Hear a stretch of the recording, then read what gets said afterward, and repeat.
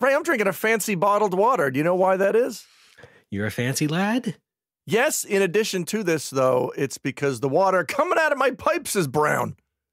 Oh. Yeah. But it's not fancy. No. Okay. No, Would you drink it if it was fancy brown water? No. Well, is it the shit that Augustus Gloop drowned in? That's what it looks like. Oh, maybe. What happened to him? He gave in to his German lust for chocolate and fell. It's very possible he saw his own reflection like Narcissus and sort of thought it was a chocolate angel and he tried to eat it. You don't mean Lex Luger, but the original figure of Narcissus. Yes. Right. Okay, just checking. Yeah, that old boy. Yeah. Well, then I guess no. You probably don't want any brown water. In the end, no. I went. I saw that it was brown. I did a double take. What happened was I thought time was flowing backwards. You thought you were in Cider Town. No. I went to I finished my coffee and I went to wash out the coffee. Yeah, and that's also brown water. Exactly. So typically I pour water in that and then it cleans out the remaining grounds and brown water comes out. This time brown water was going into it from the tap and I'm like, this isn't the sequence of events. Something's wrong here. Yeah. I'm pretty sure this isn't how they do it at Starbucks. No. So I went downstairs. There's a vending machine outside our building. I just got a thing of water. Now I'm drinking that. I think it's fine. I tested it a couple minutes ago before we started, and it seems to be coming out clear, but just gross.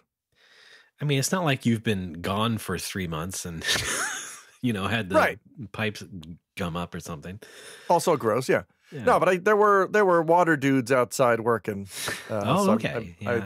Yeah. So I think they know there's a problem. Yeah, that reminds me of when I was back in my bachelor pad and just taking a shower one day. And I guess somebody was over at the apartment to do some stuff and they just shut off the water. It was no warning. It was the middle of the day. Were you all soapy? Well, it was the middle of the day and no one would expect that I was unemployed, but I was, and alone, and using the bathroom when I suddenly didn't have water. And then I had to, well, let's see. Was my hair shampooed yet or not? I don't remember, but either way, Let's go to the tape.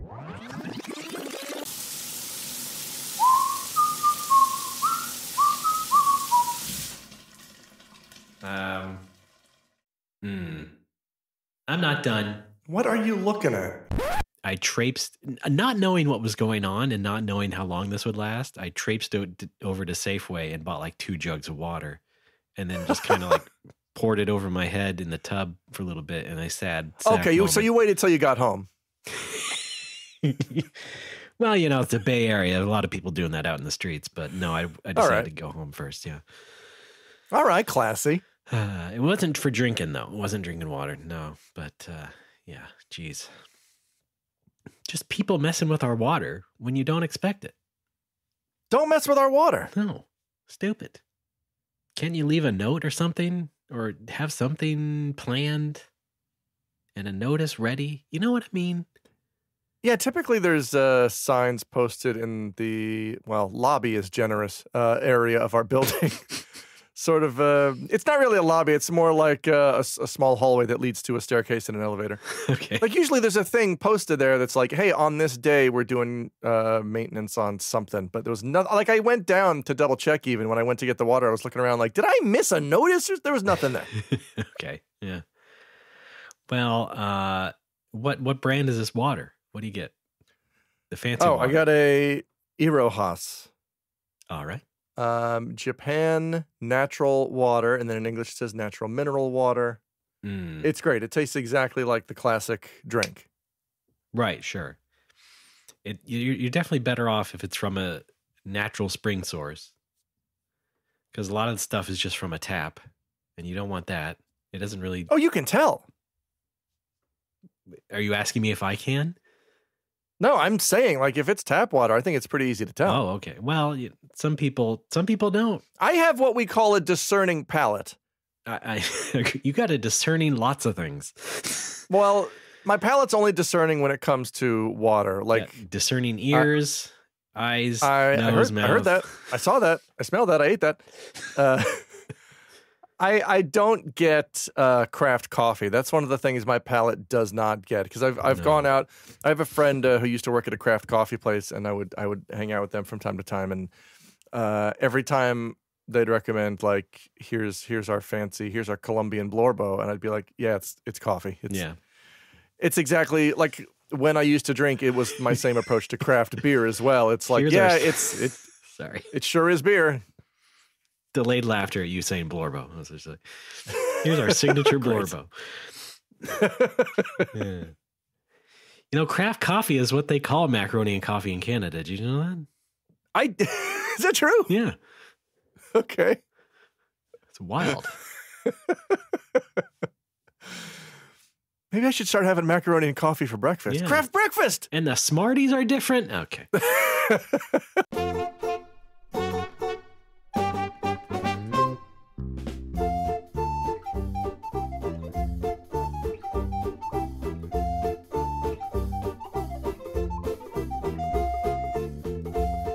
It's No More Whoppers. Welcome to the show, everybody. Thanks very much for listening. How you doing? My name is Ray Barnholt, the Walking Performance Improvement Plan. And with me, as always, manufactured Nethicite, Alex Fraioli. Hi, I am an astounding facsimile of what can occur in nature. How's it going? Cool. Does that mean you're like shiny and stuff? I forget this part of my biology book. More or less, you're not going to find it in any biology book, I'm afraid. I exist outside the confines of the education system. Is it Eorzea? No, it's is that an FF12? That's an FF12. Damn it. No, you're right. I was racking my brain trying to think of Final Fantasy minerals. I forget. Oh, right. Okay. You got, I know Mithril shows up a lot. I know that's a Tolkien, but Final Fantasy certainly likes to use it. Yeah, what else? That's all. Okay. Oh, iron? Yeah. Very fantasy. Magnesium. No, yeah. Total fantasy bullshit. Who cares? Manganese. Who cares? Right. Am I right? Anyway. Hi, everybody. How's it going? Pretty good.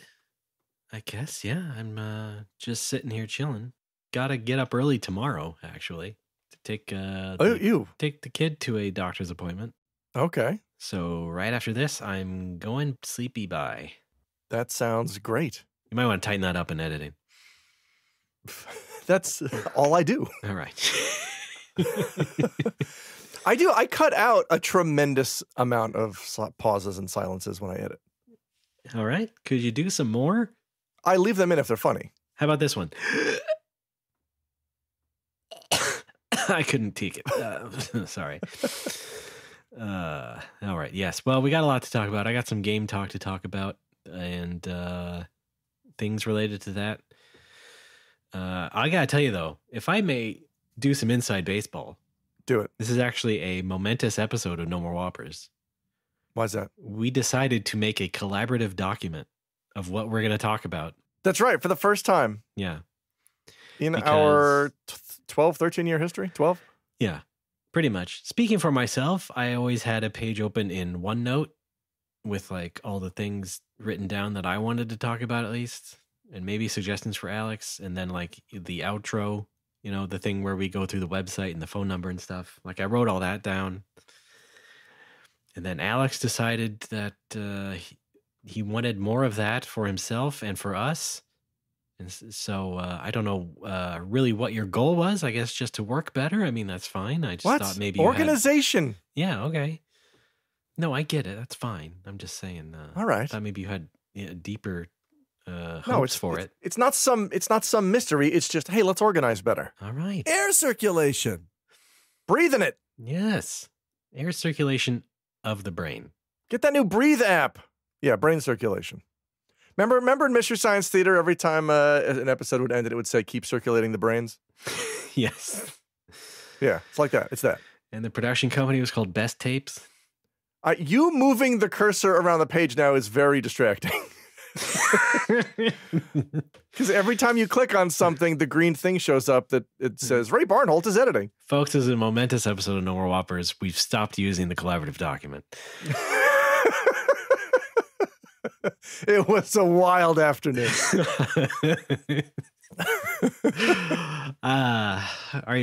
Is anybody shocked? I think the problem is we just can't be using it at the same time, or we will drive each other more insane. All right. No, I'm sorry. It's my fault. But hopefully we'll have some good information in there. Historical things where we can look back on and maybe leave some URLs to things we want to talk about and be like, oh yeah, that's right. When we talked about that on that episode, and I'd be like, no, but I'll go look at the document for it, and here it is. Yeah. So, like I said, it's a bold new era for the show. Right after we got done with podcast networks, we figured let's actually organize ourselves. Yes. I mean, while we're on the topic of podcasts, I'm in the planning stages of a podcast for my Patreon, which is going to be a weekly show, sort of in the vein of 10 and 10, where I will play a game and talk about it for 10 minutes. This will all be, of course, condensed down, so there will not be any pauses or any of that sassafras. It's going to be like a spiritual successor to 10 and 10, let's say. All right. That is your classic format. Yes. Oh, I also need to say this. I think there's maybe like a dozen people left, but if you're still signed up for active billing to the old 14 and 14 Patreon and you don't want to be charged on May 1st, please cancel that because Patreon isn't big on, what's the word, functionality? No. And not. I am trying to revive my own Patreon. It has been renamed to Patui, but I didn't want to just start a new one, so I revived the old one. Turns out there's still people who are active when it went dark, so I reactivated it and then almost had a heart attack thinking, oh, did I just charge a bunch of people for nothing? And then it turns out, no, because you can pause billing, so I quickly paused it before the 1st of the month. 1st of April has passed. I could do it again on May, but I think it'll be ready to launch by then. By May 1st, if you're not on board, get out, and if you are on board, get in. All right. I really do like Patreon's trailblazing in user experience in that they hide the things you want behind 3 layers of page and sometimes just completely hide the button or move the button somewhere in one of these layers of pages that you now need to hunt for. It's the worst. And maybe you need to be in creator mode.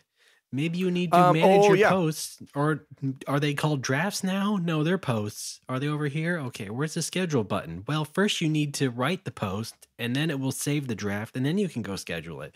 Great, thanks. Could you all just put it on one fucking screen? I couldn't figure out how to change my password the other day, and it turns out you have to be in member mode. You cannot do it in creator mode, so awesome. Great. And also, of the 3 guides I found to help me through this process of changing my password, only one of them mentioned this. Yeah. You know who else is fucked up recently in the same way? Daniel DeVito. Who? Uniqlo. Oh, really? So if you go to uniqlo.com now, it's just a full screen photo banner ad of a shirt or whatever they're selling. And you can click on women, men, kids, and baby. And it's just different ads of that vein. So if you actually want to go down to the menu to search for things by category, you click the very obvious icon for search. Now, I don't know about you, but when I click a search icon, I expect a little field to come up and I can type something in, not the entire rest of the website. So, oh boy, they fucked that all up. Not great. Yeah, that's a global decision, by the way. I went to Uniqlo America and Japan, and they're all the same now.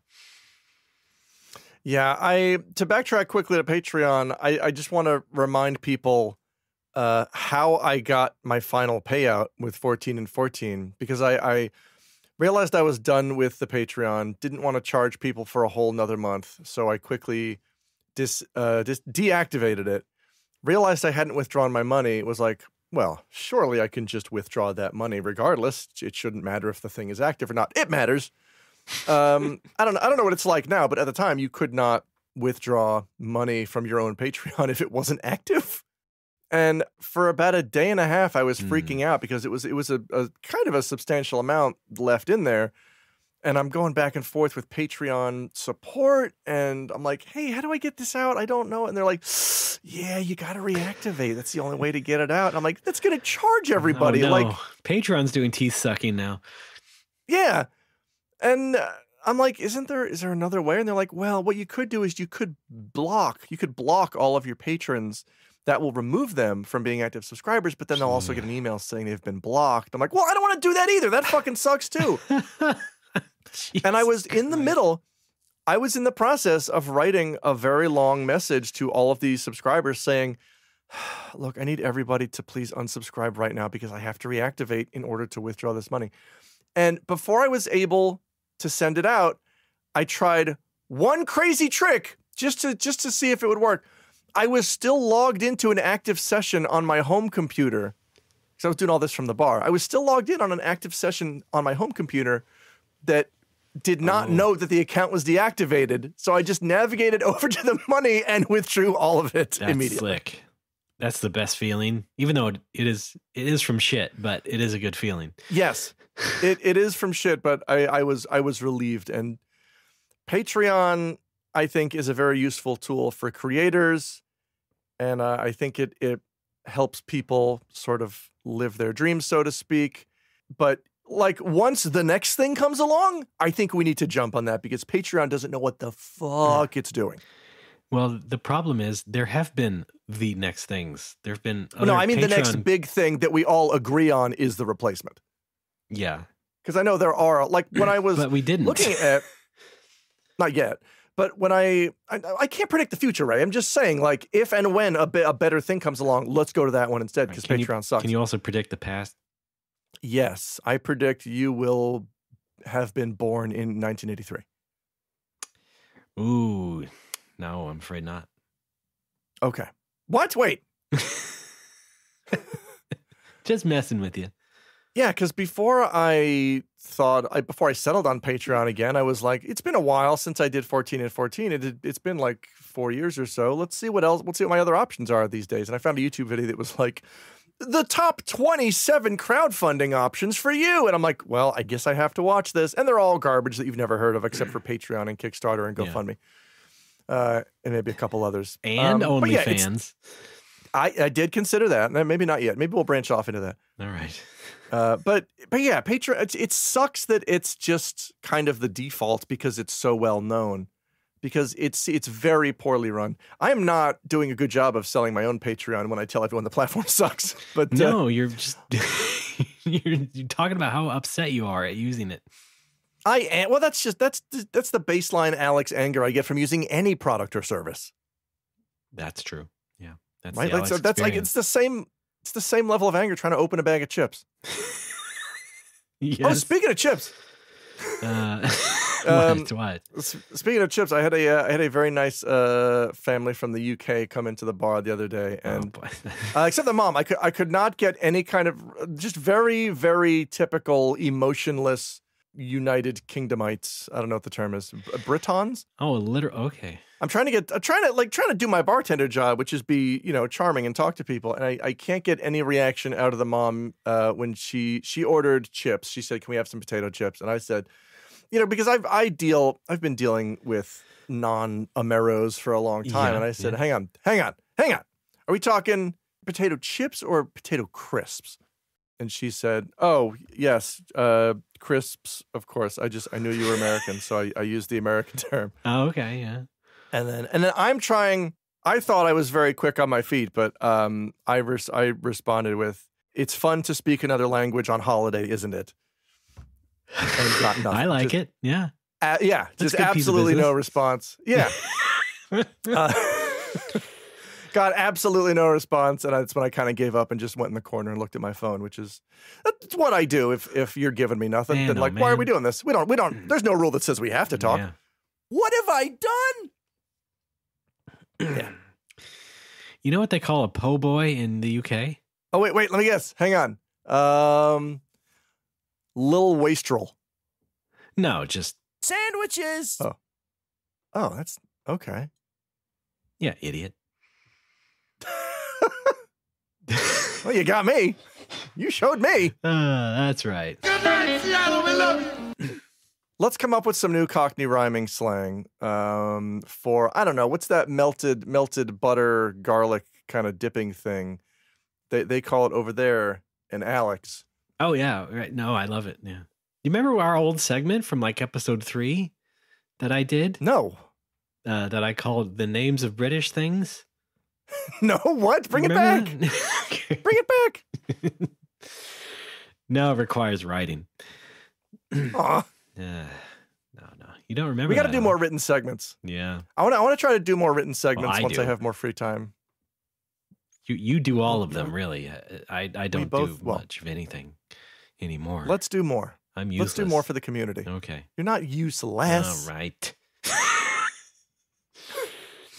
You were never useful. You're sometimes useful. You got lots of information. I sure do. Ask me anything. Who did the music in Wario's Woods? Jimmy Okada. Pretty good. All right, hit me again. All right. Fuck. Hang on. What are you, me? Oh, that's you drop. I thought you dropped your ring. It sounded so real. I know, right? All right. How many Metroids are in the game Metroid? 7. This is eerie, you guys. He's really good. All right, let's not go too far. Everybody, let's look forward to Alex's next Patreon project, the Alex Paoli Patreon podcast, coming soon. Yeah, thank you. I do want to. And then. No, that's Ray.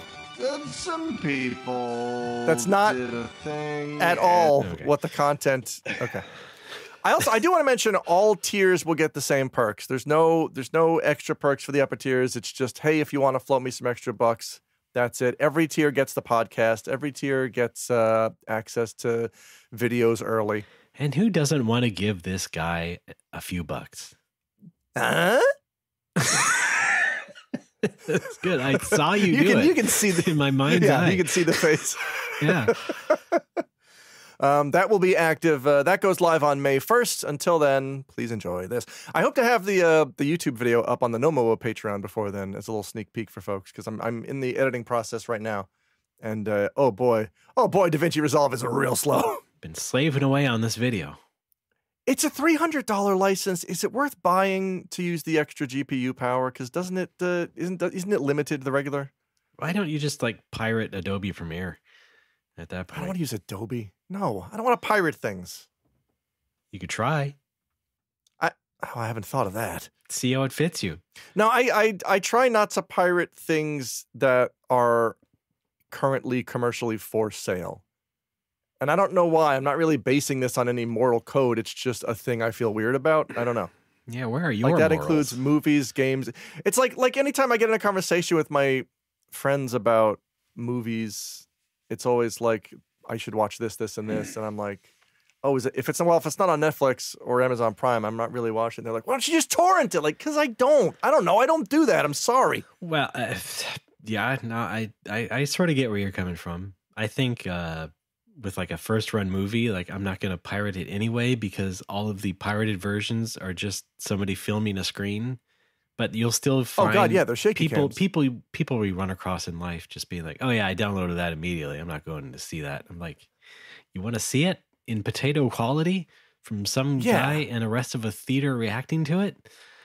Yeah, that's what I wonder. Like David Lynch is spitting in his grave. Wait, hey, whoa! Do we have news? What? Are you telling me he just hangs out in his own grave from time to time? This is big fucking news. Great. No, he's fine. Yeah, I don't understand downloading things that are still in theaters when you have a chance to actually see them in good quality. Yeah, that I don't get. For a couple of bucks. I think maybe that's a little bit less of a thing these days, but I don't know. I don't keep up. It's weird that I also get uncomfortable when people are in the bar or like openly talking about playing pirated Switch games on their Switch, which is silly because in my pocket I have a hacked 3DS that's loaded with games, but they're games that are not for sale anymore digitally. You know what I mean? Like that's the difference. Yeah, I just don't think you need to be openly talking about it to begin with. Also that, yeah. Yes, I think that kind of shit should be treated with shame. Yeah. You know? It's almost like a tacit admission of like, I don't care about this industry or people who work on these games as long as I get to have fun and play the hot new video game. Right, exactly. Okay.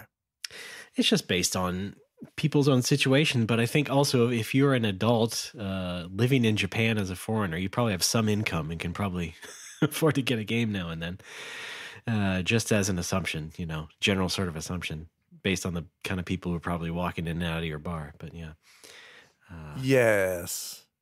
However, I had a certain coworker in a certain media organization who one day was just bragging about playing, I think it was the Blue Dragon DS game that he had just downloaded.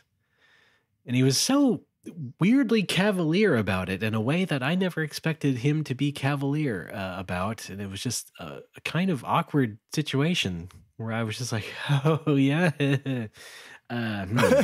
You know where you work, right? Oh, dear. I was just like, why do that? Why be so cavalier about it? I don't know. There's something like sacred about a commercial release that, at least when it's new, that like when you instantly pirate something new, it feels weird. Like you don't give, like even if the game is good, you're announcing that you don't care if they make any more of them because you're just going to steal this and you're not going to support it. Yeah. But yeah, I think it depends on your situation. If you're an adult with means, then yeah, you should. You can probably just buy a game every now and then if you really want it. But I mean, here's the flip side: is that I was 16 in 1999 and just got a CD burner and started pirating Dreamcast and PS1 games like wildfire. At the same time, yeah, when you're 16, you don't care. Yeah, right. And so, I had that going on. We had broadband cable installed in our house. And the installation guy had seen my little stack of CDRs. As a parting gift, he left my browser on Copycats, which was like a web page where you could download ISOs from. And I was like, okay, well, that's interesting of him to do that. The actual AT&T at-home guy doing that for me. But no, that's just the URL we used to test. Yeah. I think he was in his 20s, so it was going to come up anyway. But also, I knew about that site anyway, and I think I found better sources. So I was just like, okay, yeah, that's cute, dude. But yeah. Anyway, yes, of course. When you're 16, you have a lot more learning to do. But you also have no real income unless you are just being forced to go get a part-time job or something.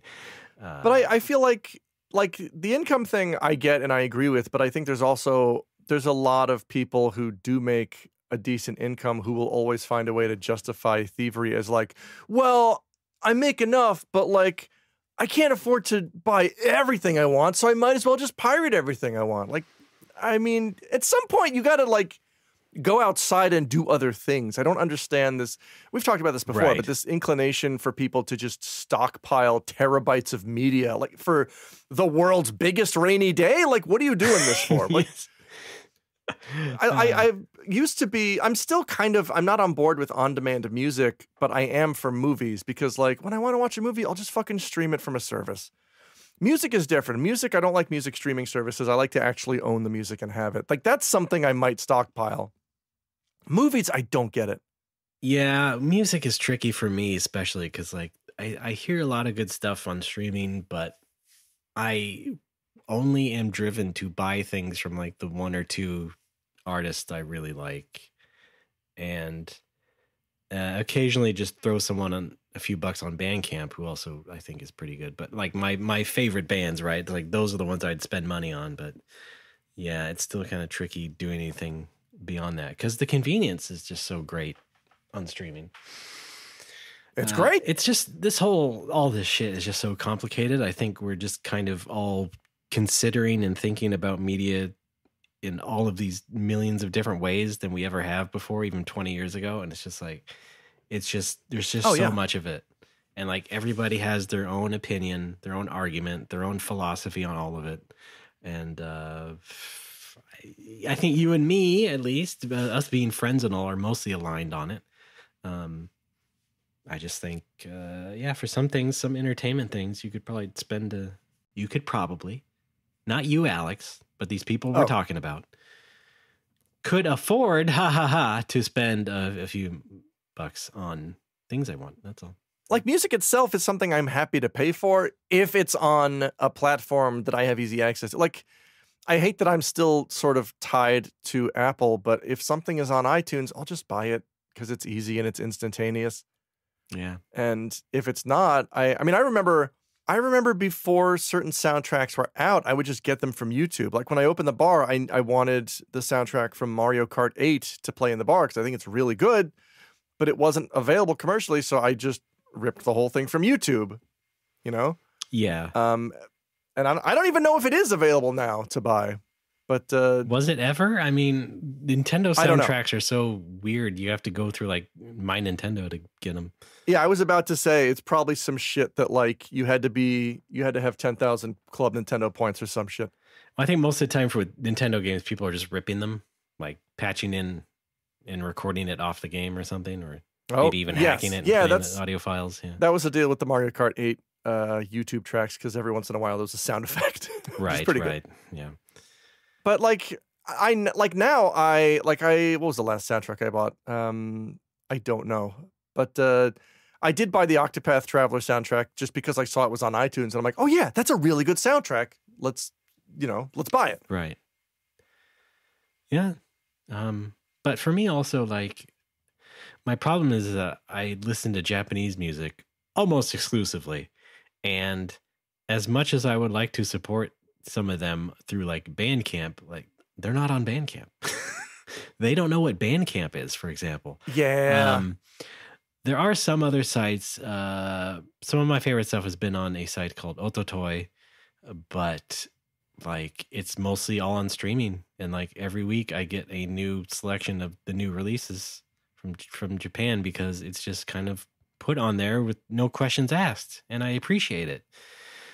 But to buy like the DRM free versions is much more of a hassle for me just here sitting in America as a white guy. And how I was introduced to Japanese music basically was through MP3 web pages where you could just download albums, the week's albums as they came out, just willy-nilly. Again, just like the guy giving me the ROM link, but I mean, it was the only way I could really be exposed to that and therefore, open my mind to that music. And here I am, still struggling to get good access to it in a DRM free way. Oh boy, what a world! I don't even know how I come across Japanese music anymore. I kind of don't. It's kind of fallen off my radar. Maybe that's just because I live in Japan and I'm inundated with the J-pop that, commercials and record labels want you to hear all the time, which is not great. Yeah. Let me be clear. I'm not into all J-pop or anything. I'm talking, I definitely listen to some more alternative stuff, but yeah. And because of that, like it's harder to get good access to it. Yeah, I think that the last like popular Japanese song I liked was from like 6 or 7 years ago, and I don't even remember what it was, but it was just it came at me from a YouTube ad. I'm like, oh damn, this song's really good. And then as often happens, you check out the rest of their catalog, and it's like, so it's just the one then, I guess. All right. Yeah. And that's that. Yeah, isn't that feeling great? Yeah, that's just the one, huh? All right. I get that apprehension whenever somebody shares something that I've done that I'm proud of, whether it's from this podcast or if it's a YouTube video I made, or if it's if it gets shared, I'm always happy, but at the same time, I'm like, oh no, what if they realize this is the only good thing I've done and I'm a fraud? Well, then you go to jail for your fraudulent crimes. What? No. Well, that's just how it goes sometimes. Nintendo, bust me out of jail. Nintendo is doing something about it. All right. Look at these Cocoa Pebbles. They're great. How does this guy feel about Cocoa Pebbles? Can't complain. All right. 2 words. Stanley Tucci. Well, 1 word. Optimus. All right, Ray. What else? That went in a weird direction. What? Everything does. What else has been happening with you? Well, like I mentioned last episode, I was going to go to GDC, and so I am here to report from GDC. No. I came back. I went there for a couple days because, like I said, also I got the cheap seats, and so I couldn't really do much. And so I went for 2 days. I could have went on a 3rd day. I decided to stay home, partly because my son got another ear infection and had to stay home. And oh, jeez. I was like not home when they were taking him to the doctor and stuff. And so I just felt like, yeah, I should stick around, be a bit more responsible than waffling around San Francisco, not really doing anything. So I went there. I didn't get COVID, so that's good. The first day I didn't wear a mask, and then I came home and saw on Blue Sky someone retweeted a woman saying something to the effect of, "So we're really not wearing masks anymore, huh? At GDC? Is that it?" And I was immediately struck with the feelings of both, fuck you, but also, I'm sorry, I'm going to undo it. And so the next day I brought my mask and wore my mask more on the second day. Yeah, there was a COVID surge here a month or 2 ago, but it's no longer news because we've all decided that it doesn't matter anymore. Which in a sense, yeah, is good, I guess, but on the other is like, it's still there, it's still happening, it's still dangerous to a lot of people, but okay. Like I don't mask up unless I'm on public transportation or if the grocery store is crowded. Right. Because I spend most of my time either outside or behind a bar. Right. And you know, you go to a big convention that takes up like three blocks of the city. People running, walking around, congesting the blocks, all the sidewalks and everything. Like, yeah, I'm not going to that. I should probably wear more. Oh, yeah. But you know, then I would go upstairs into the halls and go into these mostly not very populated talks and things, and I didn't feel so bad about it. But also, it was just like, yeah, I probably should have wore the mask all the time. And so what about, can you get away with just wearing like a masquerade mask, like you're going to a fancy masquerade ball? No, you sound like people back in 2020. I gotta breathe. Oh no, is this? Why can't I cover? Is that my something eye? people did? Is that No, a thing people did? no, Of course, it's. I don't know. It sounds like somebody would do. Like, I'm technically wearing a mask. Like, all right, man, cool. Aww. I think once in a blue moon, you'll still see someone with a face shield. Yeah, I see some of those in Japan. Yeah, some people still hanging on to the face shields. Like, cool. You forget that air can also go around corners. Yeah, but I mean, if it's COVID in particular, if it needs that wet delivery system, right? Isn't it? That's right, WDS. WDS, thank you. Yes.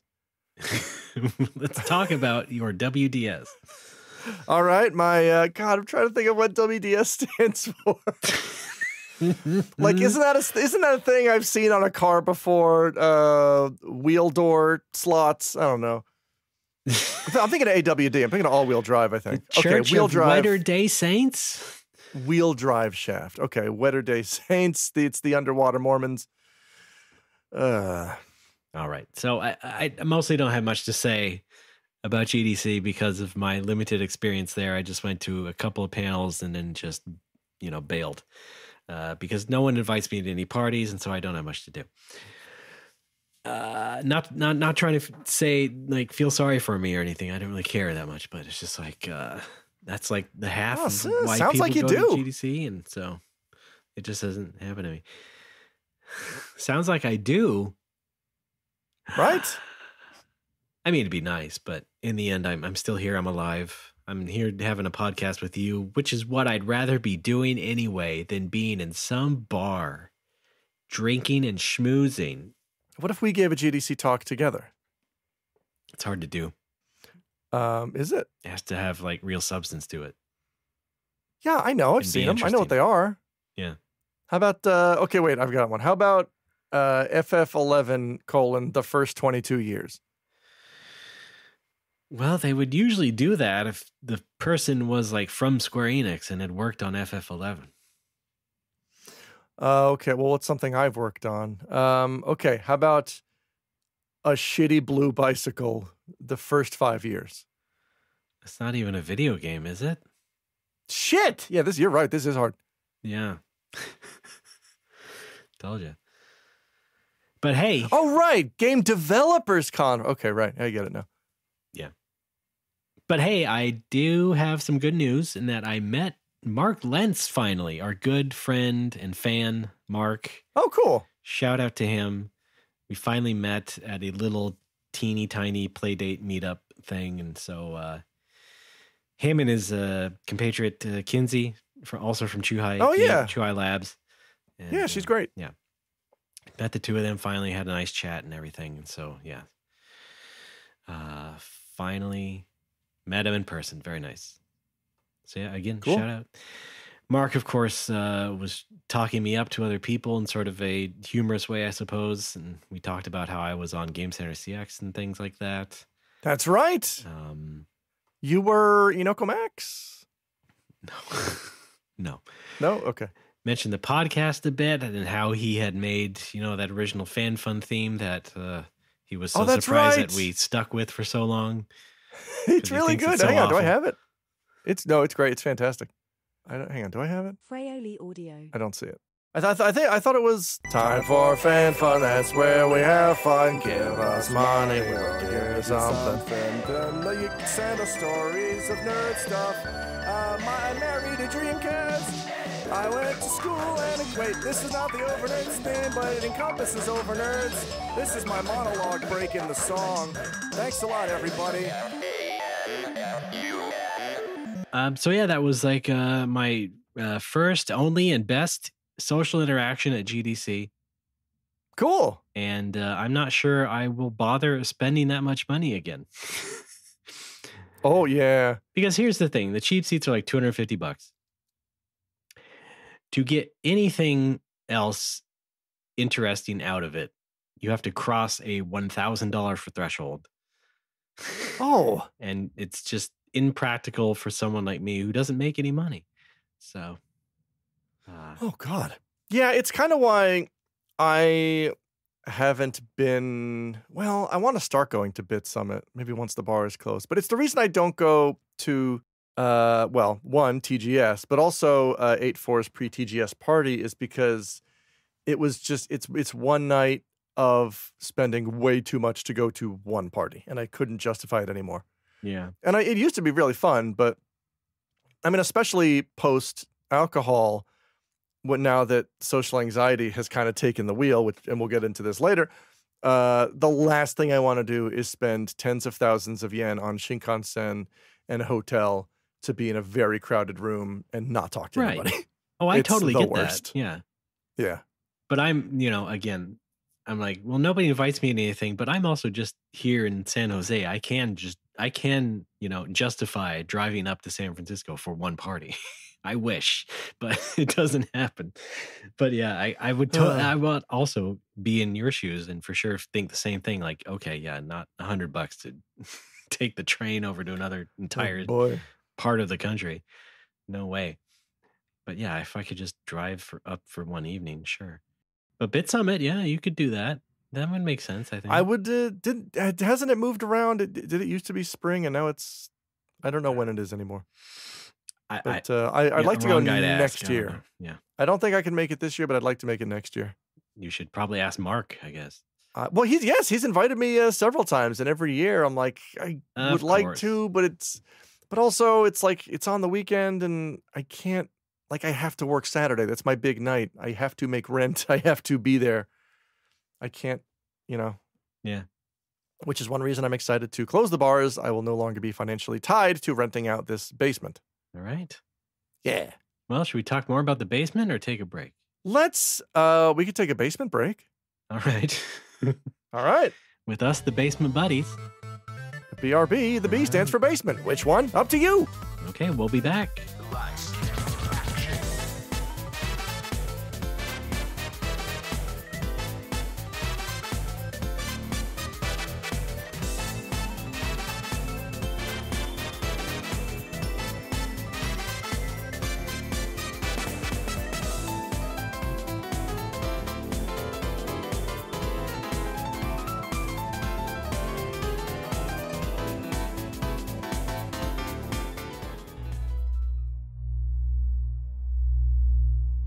Feeling down?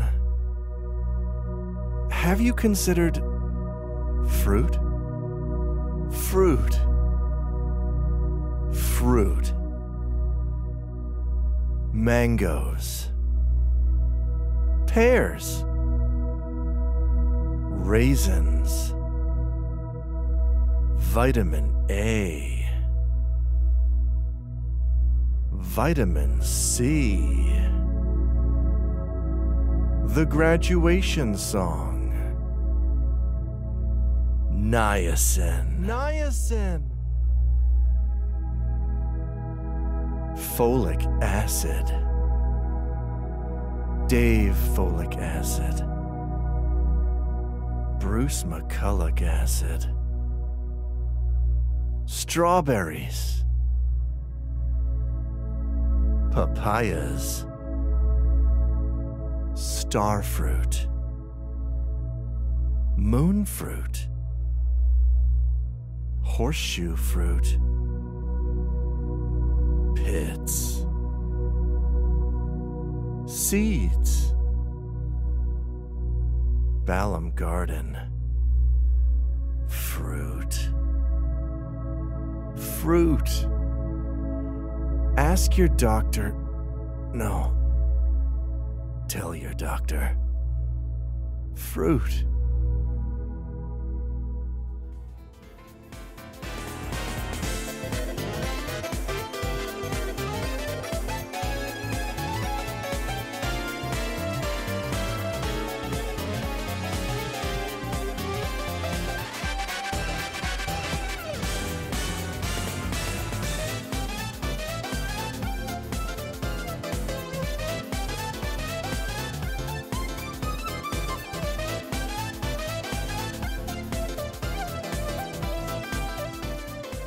Folks, we're back. It's No More Whoppers. I'm Ray. That's Alex.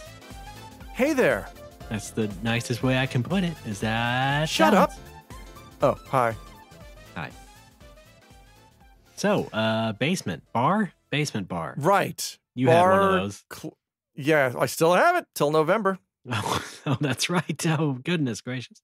Yeah. It feels good to have finally announced on the bar's social medias that it will be closing. Not nearly enough people assumed it was an April Fool's thing, as I thought.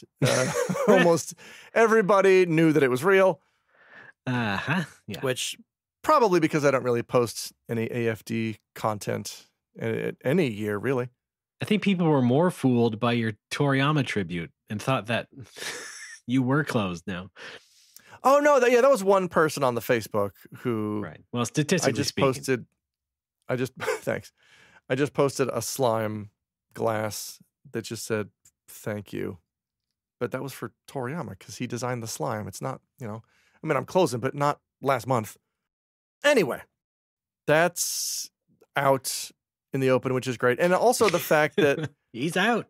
It's the fact that the response has been generally positive is helping as well. I'm always sensitive to nerd entitlement, and I was fully expecting. I think there was only one person who was like angry about it. Like, what do you mean?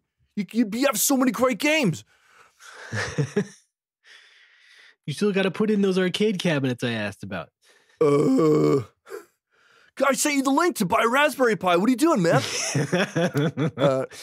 I think everybody realizes I just don't have the patience or desire to do this anymore. I told you, just get a Mister. Oh my God! I bought my buddy Mike, Australian Mike, brings his Mister when he comes in. He's a good guy, but that's the thing. Yeah, he brings it and he uses it, and he doesn't try to convince me to buy one. The one good guy with a Mister. Congratulations. He's the guy. He's the guy.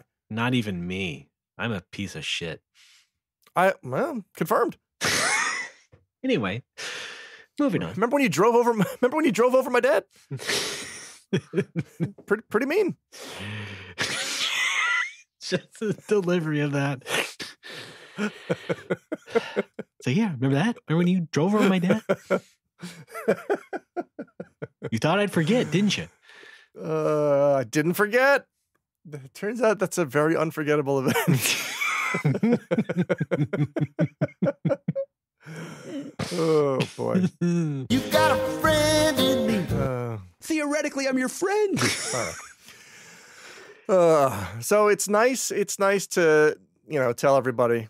Also, but like somebody replied to the Facebook thing, like not knowing if it was real or not. And I'm not replying to those. The only one I did reply to is somebody who specifically like private messaged the bar account saying, hey, is that real? Because like if somebody's making travel plans based on whether or not this thing is going to be around, I should probably tell them straight up, like, oh, yes, it will, or no, it won't. Right. But somebody, I want people to savor the mystery. Okay. I also don't want to deal with humongous crowds in late October. Like, I don't want to deal with everybody coming to visit the bar for the last time all at once, because that will drive me insane. Oh, sure. It's why the actual last day of the bar is a secret. The last public day is November 1st. I see. Well, do you think that'd make a difference? What do you mean? Yes. Yeah. Because the last day is going to be a private party just for people that I like. Yeah, but you still might get a crowd. And who live in Nagoya. Well, yeah, right. I mean, that's what I'm saying. Like, get there by November 1st. I'm sure November 1st is going to be crowded. Fine, whatever. It's going to be the last crowded night. But I guess there are just people that like I don't want visiting, and I'm glad they moved away. And if I promise you, if you're listening to this, you're not one of these people. Like, these are not Nomo listeners. These are people who happened to live in Nagoya and discovered the bar and thought it was great, but are also obnoxious fucksticks that I don't. And most of which with questionable politics. Like, that's a big part of it. Turns out, gamers aren't always great people. Right. Jesus Christ. Yeah. Yeah, just not looking forward to that, but looking forward to hanging it up, and we'll talk more about it as time goes on. But yeah. I can't wait until you close the bar and all those people can be named and shamed. Finally. Oh, man. Oh. And their addresses. No? Okay. Yes. One dude, I'm not going to publicly name and shame, but I know he works in translation and localization, and oh boy, I've what's the opposite of a reference? A vague intonation? I want to be contacted to give this guy a negative reference if any of our localization pals ever cross paths with him. Oh, I see. No, this is like, for some perspective, this is a guy who like has previously said that he hates localization. He doesn't understand it. He thinks his job is just translation. He's one of those guys. He kind of doesn't understand that, like, you can't just like literally it's the kind of chuds that are pissed off that Unicorn Overlord has flair to it. Right. So basically jealous. He's one of those. He's one of like, I don't understand the words, therefore you're doing it wrong. Yeah. Yeah. Jealous.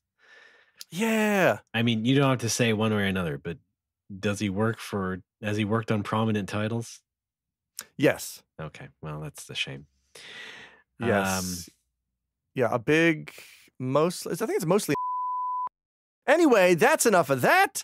This is connected to my trip to the Brain Shaman. I finally went and I got myself an appointment at a mental health clinic. Yes. All right. Went to find out what's hopping with my noggin, as they say. What's up with you? And yes. Oh wait, don't we have a theme for this, right? What's your problem? No, that's for disagreements between you and me. Damn it! Yeah. All right, fine. Well, I'll come up with my own theme here. Pizza in the morning, pizza in the evening, pizza at supper time. All right. What's my problem? What's your pizza? Oh, Alex, wait, before you go any farther. Yeah. You asked what the opposite of a reference was. And I think the musical world has told us it is a discouraging word.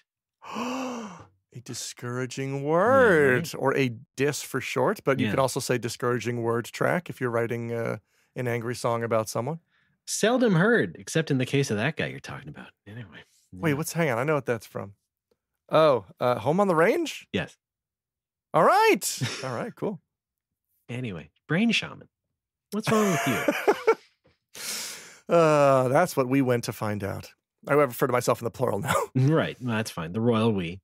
That's right.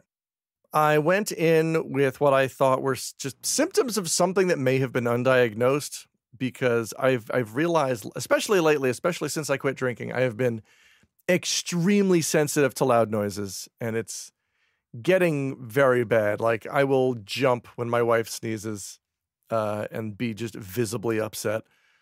And I'm getting tired of it. I don't blame you or her. I'm sure she's tired of it too. Oh, yeah. Oh, she is. Yeah. And I made a list of all the things that I do that I don't think are normal. And I ran these by the doc, and she said a lot of these are symptoms of either ADHD or ASD. And there's some crossover with them, but it's not really enough to be labeled as either one. She also pointed out that like in her professional opinion, I'm not on the spectrum in any way. And even if she suspected I were, the English language test that I would take locally costs $250,000. So that's cool. Excuse me. 250,000 yen. Okay. Not dollars. But still way too much. Still kind of a weird, like, no one's paying $250,000 for a diagnosis. Brand new textbook price for a test. Yeah, I don't it's apparently there's one Canadian guy in Nagoya who like, what's the word? His name's Jimmy Toomey. Stockpiles the tests. I don't know. I don't know what the deal is. Like, why is he the one guy? He's the test czar? I guess. Like, how is there not just like an English language PDF that anybody can print off? And I don't understand. Yeah. He probably has to run it through his special machine that also tells you how many thetans you have. Oh, God, it's a lot. We got so many thetans. Oh, boy. Got thetans out the ass. Yes. When are they going to pick me up off this planet already? Well, that was another thing that I thought was like out of place, was in the waiting room. There's like, it looked like a crocheted, like definitely a needlepoint thing, a square that had like an alien, like a gray standing in front of a UFO. Oh my, what? that was embroidered with, "Beam me up, Scotty. This planet sucks." This was in Japan. This is in Japan. Well, it's because the doctor's husband is American. Okay. I think. And I just assume he acquired this somewhere and thought it was cute. No. But it's like what? On the one hand, first of all, it's very obviously a Star Trek line that's not said by any gray aliens in the show. it's I got news for you. Not said by anybody on Star Trek either. What? Yeah, it is. Isn't that a TOS? No, not even. What? Nobody ever actually said the exact phrase, "Beam me up." Okay, Scotty. right. But this is some semantic bullshit. This is like when people say, Darth Vader never actually says, "Luke, I am your father." No, he doesn't. But that's the gist of what he's saying. Like, it's not a direct quote, but it is what he says. You know what I mean? All right. So also to tell the brain doctor, Alex, very sensitive to semantics, period. Yes. No, I told her. I already told her that. I already told her. Will explode even sensitive in front of loved ones. But especially hated ones. Semicolon, podcasting recordings included. Period. Please advise. Sincerely, right. So, but you know what I'm saying? Like, it's not like they didn't, back, I mean, they were progressive, but they weren't hiring grays to work on the Starship Enterprise. You know what I'm saying? Okay. Well, I had a second half of that, which is, of course, obviously no one ever also said on that show, "This planet sucks." Right. Well, yes, there's also that. But that's why I was surprised to see that in the waiting room of a mental health clinic. Like, that kind of seems like a shitty attitude to have. Like, you're supposed to be helping people, I thought was the deal. And I understand it's an expression of frustration and it's venting, and sometimes that is healthy. But I don't know, just to see that unprompted in a waiting room was like, that's out of place. Also, I don't want to look at a gray in the mental health facility. Also that, right, because they're already watching me outside. Oh. Yeah, I'm kind of unsettled in general by the those figures. I don't like looking at them all the time. So yeah, the doctor's husband is the guy who does the pre-screening, and he's a pretty nice guy. I got nothing against the guy, except for his choice in crochet. Yeah, in planets. And planets. But he used to run a local magazine that I used to write for. I used to contribute articles to his magazine. You knew this, did you? And then later, I knew this going in, yeah. Yeah, okay, good. And then later, I, paid him tens of thousands of yen a month in advertising when I was advertising the bar before I knew that was bad. All right, interesting. So we kind of had a history, which I didn't know if he remembered, but I remembered. And then I realized, he did remember, because when it came time to meet the doc, he was like, Should I stay outside? Because I know you, and I'm like, yeah, that'd be good if you could. That'd be great. Yeah. And he just kind of very nicely, I got nothing bad to say about the guy, really. It was just weird to run into someone that I already knew in this capacity. Yeah. But yeah, I basically the gist of what the doctor told me after I gave her all my symptoms was like, yeah, all of these symptoms are. Like, I have been diagnosed with social anxiety. What's happened is, since I quit drinking, that has come back and has now been compounded by general anxiety. And all of these symptoms are just symptoms of general anxiety that are sort of hyper-focused and made worse by social anxiety. Right. And there's... Like, I was also very clear with them up front. Like, I want to avoid medication if possible. I really don't want to take anything if I can help it. Because after quitting drinking and smoking, I no longer want to have to rely on a substance to feel normal, ever. Mm-hmm. I mean, if I can help it, like, I'm functional, more or less. I see you laughing. I hear you laughing. Hey, what? And so I just said, like, do you have what can I do to not just be anxious? And at that point, that's the point when I realized, like, I don't need to be here. This is outside of the doctor's purview. Like, because the advice that I got was like, just eat better and exercise. That's like the most obvious advice that you'd give to anybody. Yeah. Who's not in a great mental state, but also not in the worst mental state. And I'm like, I guess that's it. It was kind of boring in a way. Yeah. But also I was very relieved to know that I don't have to deal now with a diagnosis. But at the same time, I was a little bit worried, because it meant that, like, oh shit, all my behavior is normal. Oh no. Okay. Right. The way that I see it, the upside of getting a diagnosis is you now have resources from people. There's thousands of pages of literature about how to deal with this, or how to deal with this in certain personality types.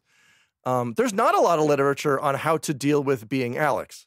Right. So I just kind of have to focus on myself and figure myself out more, which is really the job of therapy, which is not what they do. The doctor I went to is strictly just, we diagnose you and we recommend meds. That's all we do. They did recommend a therapist to me, but who knows?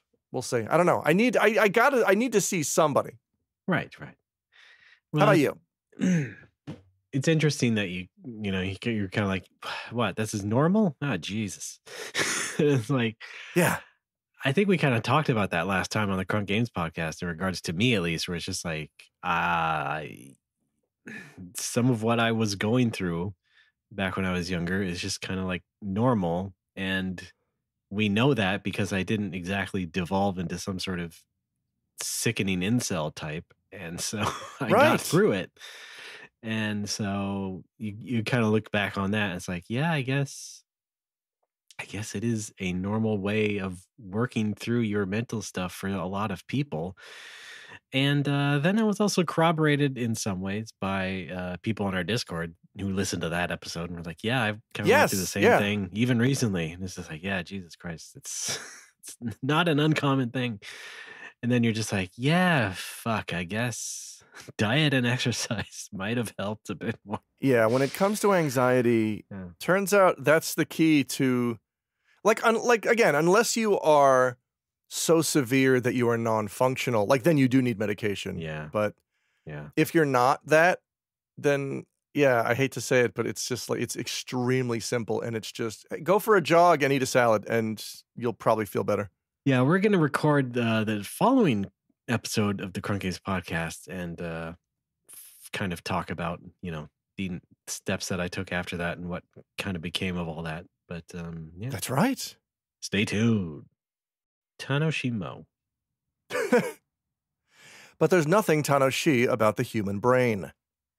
Well, there is if you study it and you're interested in that stuff. I don't know. They're still kind of gross. Okay. Well, you're not the doctor. Oh. You're the guy upset about it. Oh, right. Okay. That's right. Well, I'm glad you at least went out and did some talking about it and got some, maybe not the answers you were looking for, but something. It kind of was the answer I was looking for because, like, honestly, what I was looking for was answers, and I got them, and so I'm fine. All I wanted, from the outset, all I wanted was, what's my deal? Yeah, and now I know, and that deal is just watch yourself. You have social anxiety, and right now you are under general pressure and anxiety, and those sort of compound each other. But if you go for a run, then you'll feel better. And I did. I went for a run on Saturday, and like mentally I felt outstanding. But because it was my first run in 8 months, my legs were jelly for 4 days. Well, that's the trade-off, I guess. But I mean, do you think that did help out what you said at the beginning of this discussion, which was you just freaking out at loud noises and things like that? It did, but it's like this. I mean, it sucks, man. The human body really is bullshit. It's like that. I don't know. Is that serotonin? But that's like, it is like a drug that loses its effectiveness over time. Like, I was fine with loud noises for the rest of the day. Yes. And then the next day, it was right back to. Yes, your Robin Williams impressions. Critical hit. Ooh.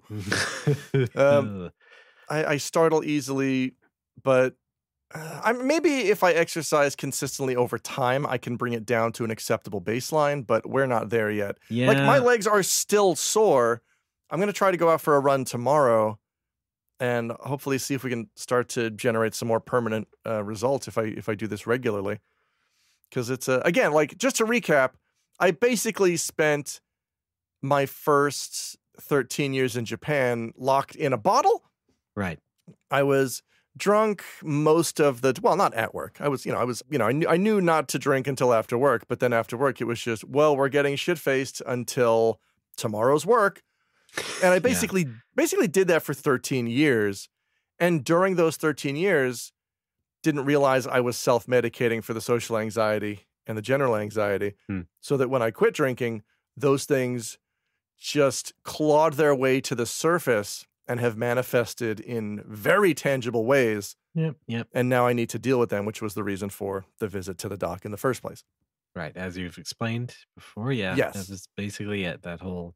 And that's where we are. I did kind of feel like a jackass when, like, they told me their opinions, and then the guy, after I left, was like, hey, thanks for coming in. And I said, thanks for being nice. And he said, yeah, just all you got to do is just make sure you're getting out and exercising and stay away from processed foods. And I'm like, can do. Immediately went across the street and ate 2 Moss burgers. Well, they have fresh ingredients, don't they? Well, I mean, it's what it does say that. Yeah. I think it was just, I was relieved. I was both relieved and stressed, and I like Moss Burger. You got to treat yourself. Not their burgers though. I don't like their burgers. I don't know. Wait, hey, let me back this up. I don't really like Moss Burger. What I like is fish burgers and chicken burgers, and they have one of each, so I just got one of each. All right. I am hooked now. I am hooked on Komeda's fried fish burger, which I am going to eat after we record. I was hooked on their katsu sandwich. I almost said katsu sand because I've been in Japan for 18 years. And the katsu sandwich is good, but it's twice the price of the fried fish burger, but only about, 30% more. So the better deal is to just get a fish burger. I'm also, and this is part of your mental health regime. This is, yes, I've got to take notes about my fish burger intake and submit them to the doctor for evaluation. I meant to say regimen. Why did I say regime? Oh, because I'm ruling that Komeda with an iron fist. Sandwiches. I mean, iron is something that they said I need more of, so I'm Right. gonna start eating my own fist. Yeah. Great. The king of Komeda Fish Burger Tournament. Hang on, wait. Tekko Gyo-san Ken. It's the new DLC, Tech Komeda. The King of Iron Fish Tournament. There we go. Yeah, thank you. All right. And there's our episode title. Thank you very Yay, much. we Here's did the it. ding. We did it. Okay. No, sometimes, like, if I'm starving, and maybe other people make this mistake, I have only learned this about myself at 40 years old, that if I'm starving, it's still a bad idea to eat a double serving of anything. Yeah. Yeah. Because what I had a habit of, like, I would work hard and forget to eat, either at the bar or on my day off, like editing podcasts or editing video. I would get in the zone for so long, I would eat breakfast, but then it would be like 2, 3, 4 p.m. And I'm like, oh shit, I forgot to eat lunch. And I'm famished. And so I'd go to Komeda and I'd order 2 burgers and then immediately realize, oh, this is too much. Yeah. All I needed was the one. I didn't need to get 2. And I realized this the other day because, like, I fucked up and I was editing video until 5 p.m. And at 5 p.m., I'm like, time to go out for lunch. And so I go out to the Komeda and I have a fish sandwich and a, what's it called? Ham toast. I got a thing called ham toast, which it's, as advertised. Yeah, I can imagine. I finished them and I was immediately just immobilized and I managed to go home. And, like, not only was I too full, uncomfortably full, I didn't have the energy to do anything for the rest of the day. I fucked up the rest of my day by eating too much. Because your body's full of salt. Yeah. And no matter where I go or what I do, I'm like falling asleep. And then my wife gets off work 3 hours later and I'm still full. And she's like, where do you want to go for dinner? And all I could say is, and she's like, what's wrong? I ate late lunch. What do you mean? Like 2:33? 5. What the fuck? She didn't say that, but more or less. So not like just pull string, pull string. So I've only now just learned at 40 years old, maybe don't gorge yourself just because you're starving. Just eat one serving and be done with it. What? They really had a good thing going when they came up with 3 meals a day. It's pretty good. Turns out to really work out for a lot of people. It is. That's why I find Taco Bell excessive, trying to introduce a 4th meal. Well, that was. What are you, hobbits? Where'd that come from? What? They eat a second breakfast, etc. Oh, okay, sure. Yeah. 11sies. Well, they're little freaks. They lunch, super lunch. They eat super lunch. They have different metabolism. I guess. Dinner. After dinner. Little Cockney freaks. Anyway. That was the working title of Tolkien's classic. little Cockney freaks. Hey, get a load of these. I'm Jimmy Tolkien. Okay. Well, that's been Alex's brain. That's been Alex's brain corner. Cool. Thanks for hanging out here.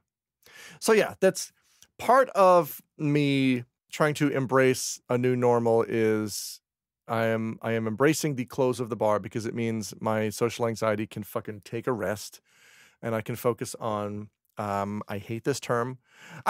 Being a content creator. I want to. Yeah. I need to make a video for my Patreon just summarizing what I do, and I've settled on the term content creator, but this is something I can only get across, in audio, because I can't, if I write it, it doesn't work. I feel like you don't have to actively fight against the definition in the sense that you need to make a video explaining what you do. What? No, it's a video in the sense that like every YouTube channel and Patreon has a welcome video that says, "Hi, I'm Alex. This is what I do." It's not me trying to like redefine I guess terms. I misunderstood your characterization, which was you were going to post it on Patreon. I thought I am. Well, and just that I meant. So never mind. I got a different idea of what you were. Oh no, it's my introductory video. Like, "Hi, I'm Alex. I'm a blood type A, probably." A channel trailer is what they're called. Holy shit! Thank you. Chantray, damn it, for short. I went to the Koban after work a few Saturdays ago because a German tourist, left their, did they say fanny pack? I know the Brits laugh at us for saying fanny pack when, let's just call it what it is, vagina bag. I left it, I took this fanny pack to the Koban. What is a Koban? Someone might not know. Oh, for fuck's sake. We're all weebs here. We all know what a Koban is. It's like somebody playing a modern Persona, not knowing what Chan and Kun mean. Of course you do. All right, now you're just being belligerent. Just say what Koban is. It's just a police box, I guess you'd say. Okay, yeah, see? The teeny little police station on the corner. It had the guy's passport in it. And like, well, he's probably going to need that to go back to Germania. True. And I just brought it and I gave it to the guy. I filled out a thing. And while I was there, I saw that, as they do, they had wanted posters on the Koban, and the wanted poster specifies the person's blood type. When we know the blood type personality thing is bullshit. Yeah, but what? Like, it may be someone who is like a blood technician who works in a lab might see it and is like, oh, B type. She looks like that person. Because like it's bullshit. We know it's bullshit. Your blood type doesn't determine your personality. It was a fad in the 70s that Japan decided to believe as fact. It's the same as eating KFC for Christmas. It's some bullshit someone made up that now everyone believes, and you cannot make them stop believing it. How did that even get on the poster, right? I mean, I would assume that this culprit left some blood behind and they decided to test it and got the blood type from it. Like, is that even a common thing? I mean, it sounds like no, but to list it on a one, I don't know. Oh, okay. But I see. My assumption was just, people have hospital records in Japan. My assumption is just they found this person's hospital records, looked at blood type, and it said B, so they wrote B. Sure. But my concern is this could lead to false arrest because, like, oh, B type, that means she acts rash and blah blah blah, and so you start like targeting people who act like that when it's based on nothing. Right. Yeah. It's it's garbage science. Stop doing it, especially when it comes to the law. Right. Do you know your blood type, by the way? No. A? I think it's A. I don't know. Right. I asked my mom and she said probably A. That's why it is that. Yeah. Oh, see here? I was checking this Japanese site and it said type A likely to steal bicycles. So no wonder. Yeah, no wonder the police target you. Yeah.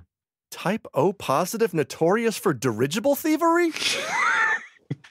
All right. They didn't even make those anymore. No, well, they've all been stolen. You'll never catch me, land dwellers. All right. I don't know who this villain I made up is, but I love him. No, that was BioShock Infinite. I've never played it. It's airborne. I'll tell you that much. All right. That's it. Oh, the guy got his passport back, by the way. Okay, good. I would like... Shout out to Hans. Last time... It's not his name. Last time I turned in something to the Koban, they sent me a thank you letter.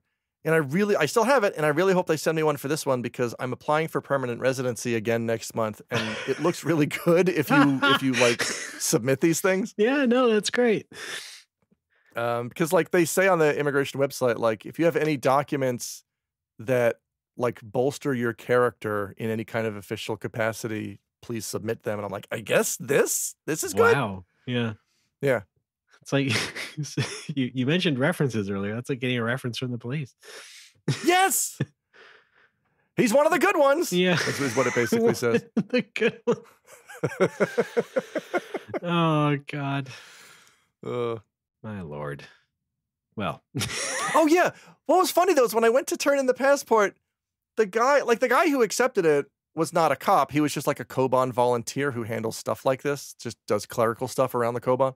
Yeah. And he's like, he opens the pack, pulls out the passport, is flipping through it, and then shows it to me and asks me, like, hey, what country is this passport from? I'm like, Germany. Surely it said that. I mean, it said Deutschland on the front and on the inside cover, but like, it doesn't say Deutsch, I guess. Is that what's misleading? Yeah, like, that is it. Okay. I'll bet you anything. Yeah. It has to be it. Because it doesn't have anything that looks like Deutsch. I guess you're right. Oh, boy. DEU? I don't get it. Deutschkulando? Oh, boy. No. I don't even, is that even in Europe? Who knows? Anyway, big ups to the Germans. Keeping it tight. Hey, Hey, we have some German listeners. Turns out you don't, in fact, have to hand it to them. We got some German listeners. We got Pan Smith. We got, I don't know if the Dreamcast guy still listens, but he was for a while. Who is the Dreamcast guy? He was a guy who follows me on Twitch. His handle is Dreamcast something. Oh, all right. Yeah. They love the Dreamcast over there. It's like the Mega Drive in South America. Yeah. Many people do. Yeah. Yeah. Well, speaking of games, should I talk a little bit about a game? Did you play one? Well, I finished Final Fantasy VII Rebirth. Doesn't answer my question. So yes, I think no, actually it does. Oh, because you would infer that I played it. He's got me. This guy's got me. Yeah.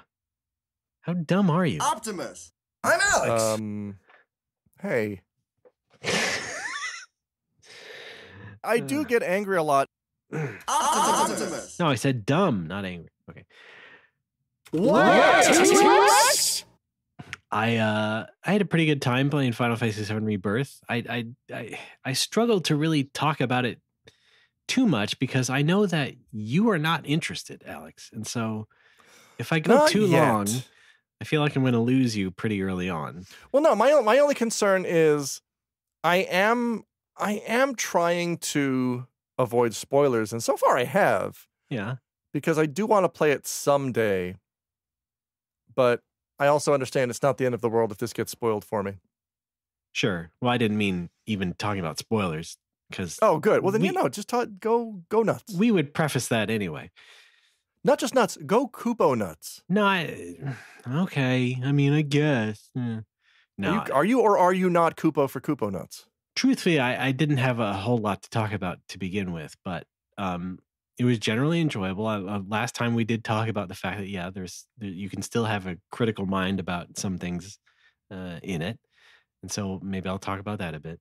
But like, I would say, and not to frame this as some sort of defense to try and get you to like it or anything, but I just wanted to say that, yeah, this game is a bit more open world than the last one, of course, because they are matching the rest of disc 1, like beat for beat and plotline for plotline. So you are running across this world that they specifically set to make at 1-to-1 scale of the humanoid characters. And so it is a real world map, but they don't go full on crazy with just pouring the game goo all over the place with the open world stuff. People saw that you have to activate these towers and they'll show you extra things on the map. And people were kind of like, that just sounds like some Ubisoft crap that you always have to do in Assassin's Creed. And those games are like huge and dumb and everything. And yeah, you do that, but I wouldn't say that these things on the open world are all that high in number to begin with. Everything's pretty well partitioned out because like it's all based on regions, right? So you start out in the grasslands, then you go to Junon, and then Corel, and that includes Costa del Sol, and then Gongaga. And these are all separate regions up until through the end of the game. And sometimes you can go back to other places, but a lot of the times when you're moving through the story, you are just kept in that region and have to go through the story and finish it up before you can go back to other places. And so it's not like full freedom. You just can't just jump around anywhere all the time.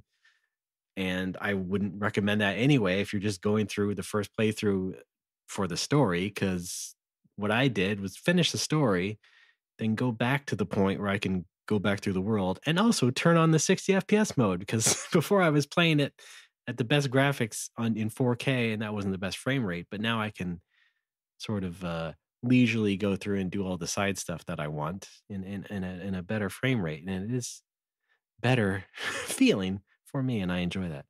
But yeah, the point I was getting at is that everything's partitioned out, not just by region, but like you get like a set number of side quests in each region, and there's not a lot. You get these odd jobs that they call them that in the towns. The GoldenEye guy? No. Sorry. No, I forget what movie he's actually from. I just know him from the video game. Don't pick him. Of course. Unless you want to troll somebody. No, yeah. But there's only like 4 to 6 of those in each region. So not a lot, and they're fairly short. You get these other side quests called the Proto Relic quests, wherein you are basically hot on the trail of a special character who Final Fantasy fans know. But wait. Is it Gilgamesh? Yes. Is it really? Yes. Jesus Christ. How do I... Okay. God, fine. Like, There's our one spoiler. I guess because he's the one character across the entire series who's always hunting for weapons, right? Like that's what he does in FF14 as well. Yeah. So anyway, that's what he did. And 12 in FF12 he shows up. You get the Loto's sword from him. Remember that? Yes. All right. Anyway, he shows up in a special series of quests in this game, and then there's just like other things to do, but it's not a lot, because you can go to the tower, and the tower will light up some little shrine that you need to visit to get data for Chadley, and Brent Spiner. Sorry, please continue. Sorry, I don't accept your apology. Oh no. But these are little like dots on the map that are not crucial and don't have cutscenes attached to them or anything, and so they're fairly inconsequential. And you can clear out most of them, I would say, within one sitting, one short sitting. And so it's not a huge open world. It just looks like one. And I think that is more appealing, not just to people who maybe are sick of those type of games, but maybe people who were expecting more of an RPG feel from this Final Fantasy VII remake. And I think you do get a little bit more of that in this one, just by virtue of the fact that things are a little bit more partitioned out, and it's not just like a free-for-all the whole time. So I think that was good. There was a good choice on their part. It still feels a lot more vast and adventure-like than FF15, which, not to knock on FF15 too much, I think that game walked so this one could run, essentially. But yeah, I think it's a good experience in terms of just like running around and enjoying the world that many of us are familiar with, just in a new light, literally. But also, like, after finishing the story and doing a lot of those quests, I felt like the writing and dialogue was not as strong as Remake felt. And maybe that's a consequence of this game being so much bigger, that there's more ground to cover. But in terms of like, generally the writing is still like good, and it still has like a lot of good extra characterization that Remake sort of established, in the sense that, like I keep saying, this is FF7 the movie, and so you do get some of that good flavorful dialogue from time to time. But man, I am so sick of all of the cringe joking and dialogue from certain scenes and certain characters, especially Roche. I don't know why this guy why they have to have him keep talking in like racing and motorsport metaphors, like even in the first game, like, let's push it to the red line. And he still talks that in this fucking game. And I know he's supposed to be an annoying dick that no one likes, including Cloud, of course, because Cloud doesn't like anybody, but no one likes Roche. He's an annoyance, and I get it. He doesn't have to be this big of an annoyance to the fact that I just don't even want to see or hear him because he's not an entertaining character to me. It's cringe shit that I don't like. And there's plenty more of that sort of, attempts at humor that don't really gel with me. And I get a lot of it in this game compared to the first one because there are characters such as Yuffie who also, just don't stop, just are relentless with their annoying traits. And I realize part of that is just the original intent from, the writing, the people who worked on this game in Japan, of course, but then it gets transposed into the, localization teams, and they just seem to make it even more like unbearable than it should be. I don't know. Do you get maybe what I'm talking about? I do. I think sort of cringy dialogue, and I don't mean, I'm obviously not talking about how like this is like some blight on localization or content, or this is not like this is not like a Sweet Baby thing. This is not where I'm going towards, but it's just generally it doesn't gel with my sense of humor. Right. I know. I have this same argument in my upcoming YouTube video when I talk about Chained Echoes and Sea of Stars, because they both kind of have the same sort of cringy, fourth wall breaking sense of humor that I don't like, and I point that out. I also describe why I hate it and I don't think it's funny, but I'm also careful up top to say this is not my kind of humor. It might be yours. It is absolutely not mine. Right. And I think in this case, I don't think that not that you're saying this, but like I think a lot of people put the blame on localizers, but they have to work with what they have to work with. Like, and a lot of times that's just what these characters are meant to be, and they're just doing the best they can with the material that they're given. Oh, yeah. I think at some point, and the nerdiest of nerdy gamers are loath to do this, but at some point you do have to blame the Japanese writers if a character or game just isn't good. You cannot blame it on localizers every time. Yes. I mean, so stop it. Yeah. I mean, there is no way we can't say that the Japanese staff did not intend for Yuffie to constantly sing her own lyrics to her own theme song at times in this game. And yeah, Smooth sent me a video of that. I thought that was kind of cute, but once. Yes, but more than once. Okay. And she also does the thing Barrett did in Remake where you go da da da da da da da da. Oh, right. So they're just the singing is a bit overblown. I mean, overdone. That's been going on since 15, hasn't it? Didn't who was your photo twink in 15? Prompto, yeah. Yeah. He was. Didn't he would sing the battle victory jingle? I suppose yes. Now it's even more of a thing now. Yeah. He made up lyrics to the Chocobo theme, but it was like off meter. It didn't match up with the notes of the song, which I always thought was weird. Yeah. Well, guess what? You get to hear Yuffie do the same thing. Yes. Alex's one vindication. Not terribly excited. Right. Okay. Yeah. I am. Yeah, I am fully aware that they work with what they got, and they deal with that. And like I said, again, they're dealing with, I think, a lot more dialogue than they even were in the previous game. So it makes sense. Yes. I just don't. It doesn't work for me all of the time.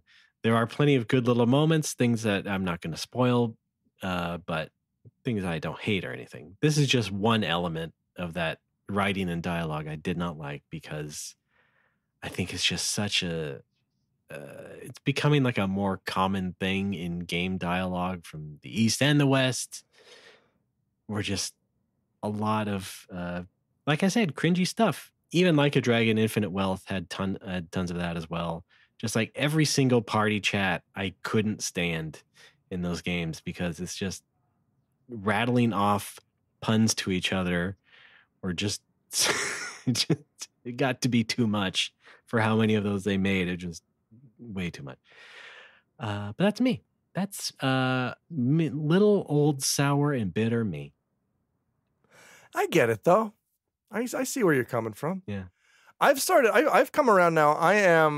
I now prefer dubs to subs because I think the quality of them now is so high. Yes. That I want somebody talking to me in my native language. Like, of course I do. Oh well. Also, on like that my note, Japanese is functional enough to understand things, but I'd rather have somebody with a unique accent outside of just Japanese, or maybe Kansai Ben, maybe Tohoku Ben, but that's it that we see in games anyway. Anyway, sorry, what were you saying? Hey, Alex, what if it's a Japanese dialect speaking in your native language? What? And Infinite Poof, I recorded the whole thing.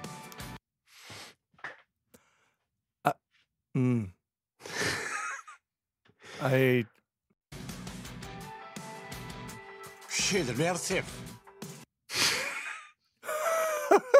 What is this? That is Like a Dragon, Infinite Wealth.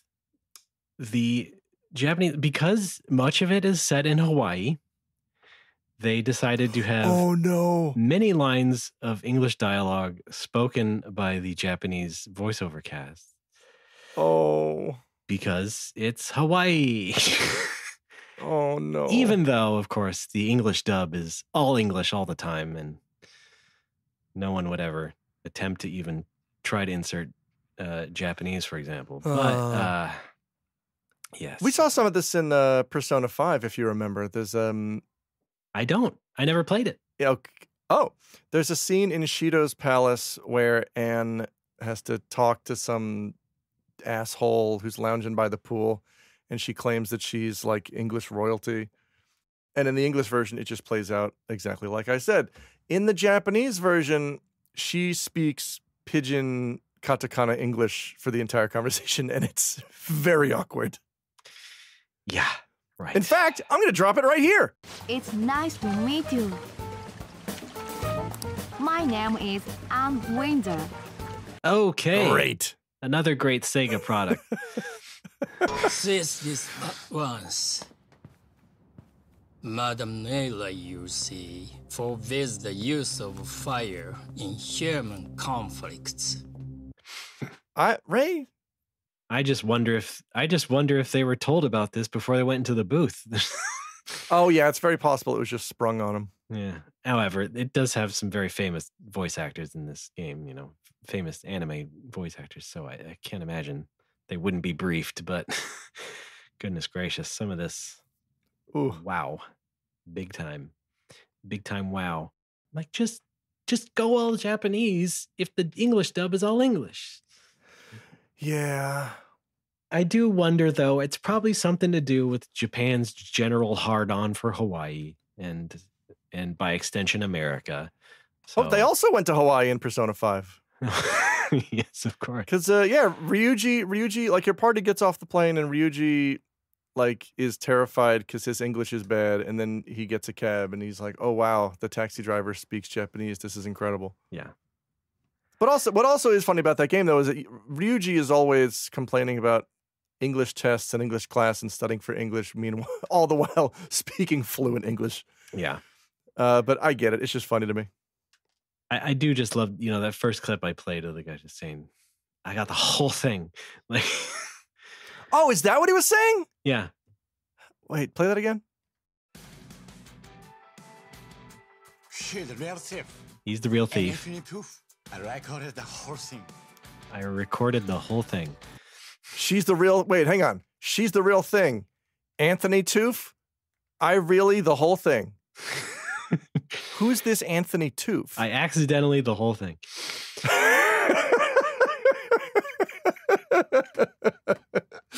I accidentally Zembu. He said it like Balky. Like, I recorded the whole thing.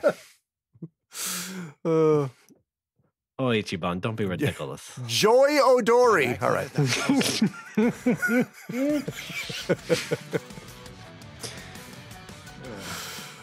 Oh, and by the way, they're talking to cops. And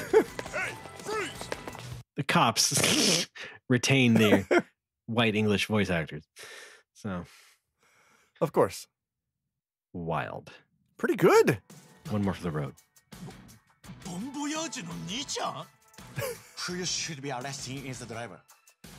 Hang on. He said, hang on, I dropped my ring. Yeah, there it is. He said something about Bomberman? Is that what I heard? No, well, first of all, that was Ichiban speaking Japanese. He said, the Bon Voyage dude, because okay. Characters said Bon Voyage. Bon Voyage is French, I'm pretty sure. Well, we're getting way too in the weeds here. We are. The game's very twisted with language. Let's just put it that way. Yes. All right. Anyway. Good stuff. Final Fantasy Rebirth, as far as I know, has no such problems. So, what are they going to call the third one if we've already got Remake and Rebirth? Retread? Well, they're already doing that. I've heard Reclaim. That's a word that Sephiroth uses a lot. Oh, so Jesus. That could be it. That seems like the least offensive one to me. I don't know.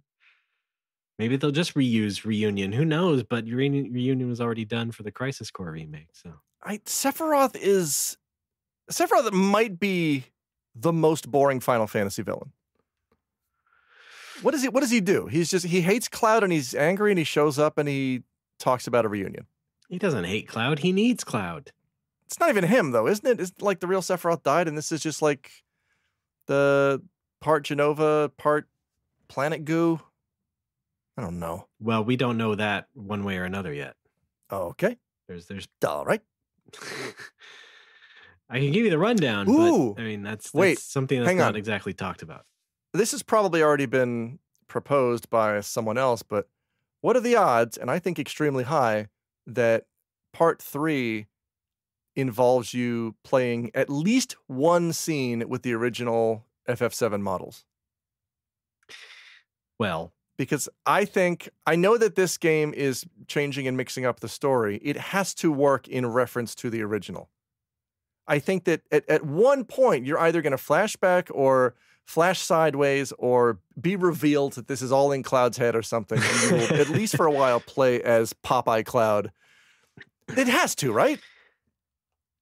Because it's relying on the existence of the original for any of this to be meaningful, right? The fact that it's different, it's got to come out at the end and say, like, that's why things are different. Well, I don't know. Two we'll things. See. I think I'm right. What? To your overarching point, I think it already relies on us, the audience, playing the original game. It doesn't exactly yet really refer to the past game as the past. You know what I mean? So there's nothing like that yet. But it has indirectly. Yes, it has, because the first one has characters that were supposed to die in the original who don't die, but are then killed by ghosts or whatever, because the events have to match up with the timeline. So it's telling you indirectly that the original timeline is real and this has to match. I think we agree there. It's indirect. Oh, well, yeah. Okay. My second point is that you do play as the old character models, but in mini games.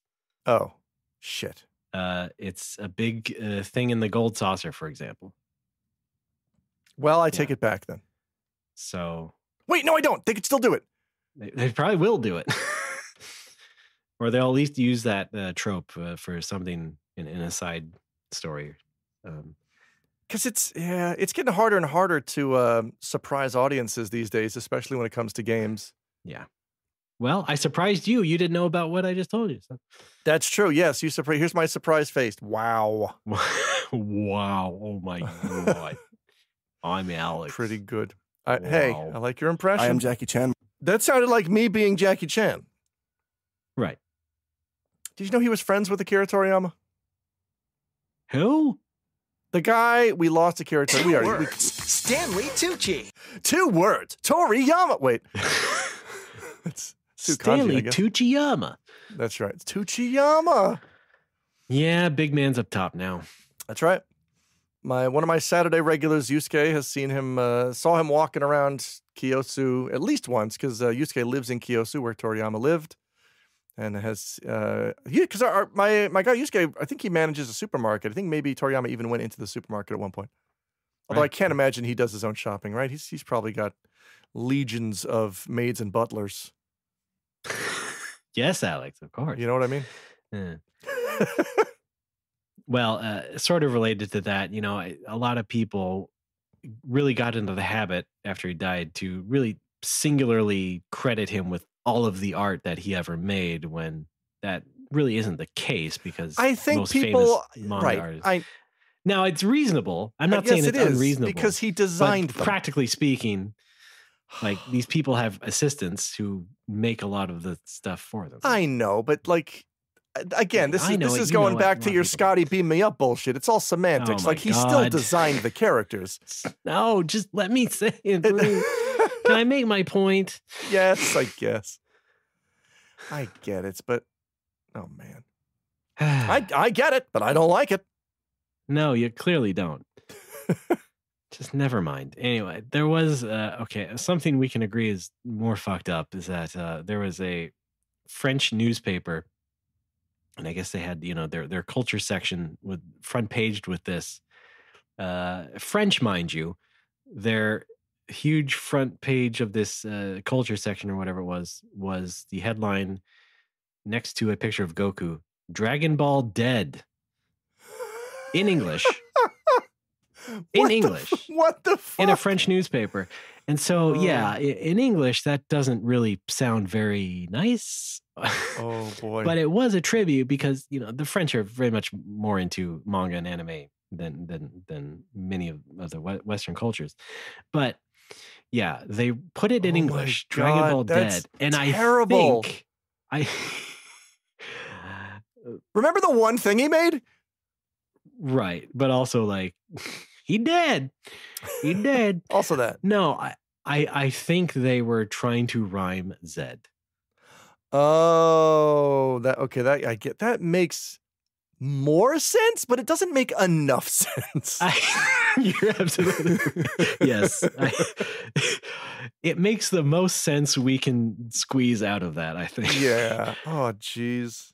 But yeah, it looks really crass. It looks like a New York Post headline, but it wasn't supposed to be. It was supposed to be a respectful tribute. Oh, but man. In giant words, they put Dragon Ball dead. I'm just like, God, could you have maybe workshopped that a bit? Oh. Anyway, yeah. So of course, I guess most relevant to our discussion topics here on No More Whoppers, this has people once again questioning the future of Dragon Quest. Wow.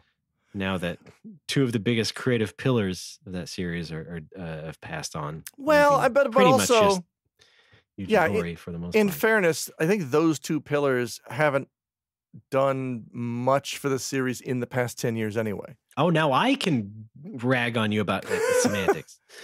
Well, no, I mean, did Sugiyama even, like, if he was composing his own music for the last couple of games, it was not good. And if he was having an assistant do it, it was also not good. No, clearly no assistance. Yeah. It was bad enough that there are clearly no assistants involved. I mean, I point this out anytime Sugiyama comes up in general, but like, the guy was retired before he started working on Dragon Quest 1. Yes, he was done. He had a long career of composing pop music and film soundtracks and composing symphonies and shit and collecting old cameras and playing mahjong. He was done. He was doing old man things, and then just on a lark was like, oh yeah, I'll do a couple tunes for your game. Yep. Which then turned into a post-career second career. Right. Well, Right? And of course, the tertiary career of war crime denial. Well, that's not is that a paying career? I don't even know. I don't know who he's getting money from. Maybe. All right. Could well be. Yeah. I think you could get some donations from that. Yeah. Yeah. It's alarmingly easy to deny war crimes because you can't really go back in time and show everybody. So you just have to rely on telling them, we didn't do that. Yeah. Oh, no, you're misremembering. Yep. Cool.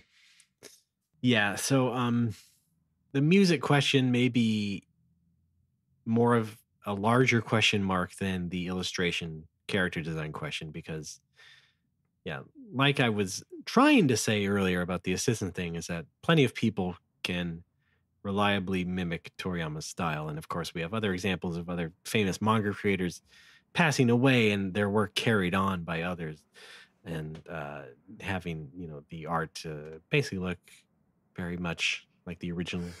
Yes. So I want to, it bugs me to no end though when people are like, Toriyama only draws two faces. Like, no, he doesn't. It's called having a style. He draws a lot of similar characters like every other fucking manga artist. It's fine. Yes. It's just, it's a show that you've watched for decades. So I guess you think they all look alike. I don't know what you're trying to say, but he draws a bunch of different people. Yeah, you're right. You're absolutely right. But also his style was very distinct. And so like compared to every other, like what people think of the anime style, like it was still very distinct compared to all that. And so I think people just sort of, they do their own mental gymnastics and just sort of make it all blend together in their own head. But yeah. You know what's off though? You know what the exception to that is that I don't like? You remember the anime cutscenes in the Chrono Trigger port? Yes. Like those never quite looked enough like Toriyama stuff. It was just looked a bit off and not quite good enough. Like, couldn't you have done a little bit better for Chrono Trigger? Yeah. Why don't you just get the Dragon Ball people? But it was like the one time I was like, it was way off. This is not very Toriyama-like. Something about the phrase "the Dragon Ball people" that like sounds like it should come as the tagline to a company that they work with, like Blorbo Corp, the Dragon Ball people. Yes. Uxamo. It's like Uxamo, the Dragon Ball people. Shenlong Incorporated. Like how they have the Pokemon Company. That's right. Yes, exactly. Yeah, Kabushiki Gaisha Merrill.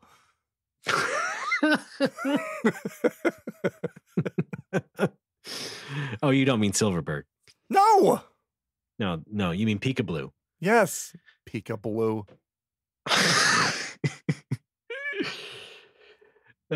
Kids are creative, aren't they? Yes. All right, that's that. Let's take a quick break. You don't want to talk about Dragon Quest? What about Dragon Quest 12? There's no news about Dragon Quest 12. Will it have art? Out of respect for Akira Toriyama, future Dragon Quest games will have no art. I mean, that's like people's reactions about the whole thing. Is Dragon Quest going to have music? So Yes, fuckhead. Remember when Isaac Newton died and we all floated into space? Yes. All right. Good The Inventor of Gravity dead today. Well, he discovered it, I guess. And goodbye. Oh, man. Yeah, that kind of shit is always fun to me. Hang on. I'm angry at a thing I can't even put into words yet. Pull string. Oh, the fact that Oppenheimer just came out in Japan, like for months I had to put up with people who were like, guess why Oppenheimer's not getting released in Japan? Like, it is. It's just like any other movie. It takes time to fucking translate and subtitle, you goddamned Neanderthal. Yes. It's still a humongous prestige picture. Of course they're releasing it in a giant market, you dick. You talking to anyone in particular, Alex? Yo! No, not you. I didn't say that. No, just anytime I'm angry anytime I'm angry at a nebulous person, it's almost always someone I've just run into at the bar. Yes, of course. I'm just astounded at the regularity. Part of why I'm going insane working at the bar is because, again, the social anxiety that's come back. But like the fact that I'm sober now, no sober person should have to work in the service industry. It's the fucking worst because you have to talk to people and pretend that they are smart and interesting every goddamn day, and it sucks. People are boring. Full stop. Yeah. That's all I got. That's all I got. That's the drop. Other people are boring, and it sucks talking to them. Unless you run into a smart one, in which case it's super fun. And I'm fortunate to have a lot of cool friends that I can talk to and be myself with. But 9 times out of 10, when someone walks through that door, my spirit groans. You gotta love the people who live in Japan for, let's say, more than 1 year and just have like no cultural understanding or sensitivity or like basically any understanding of the new place that they are in. They've only just applied the other place they've been in. You're not going to make an effort to understand the culture or learn the language or do anything. You just can't check up and see that, hey, some movies come out much later in this country. Some don't. Many do. It also doesn't help that like a lot of conversation is based on just whatever shitty clickbait headline is in the news. And that was one for a few weeks was, Oppenheimer not coming out of Japan. Like it is, just shut the fuck up and wait. Yeah. I deal with an astoundingly, never mind. That's where I am right now. It's not worth it. The bar's shutting anyway. Yeah. I'm going to be able to relax in time. Let's just chill. All right. Sounds good.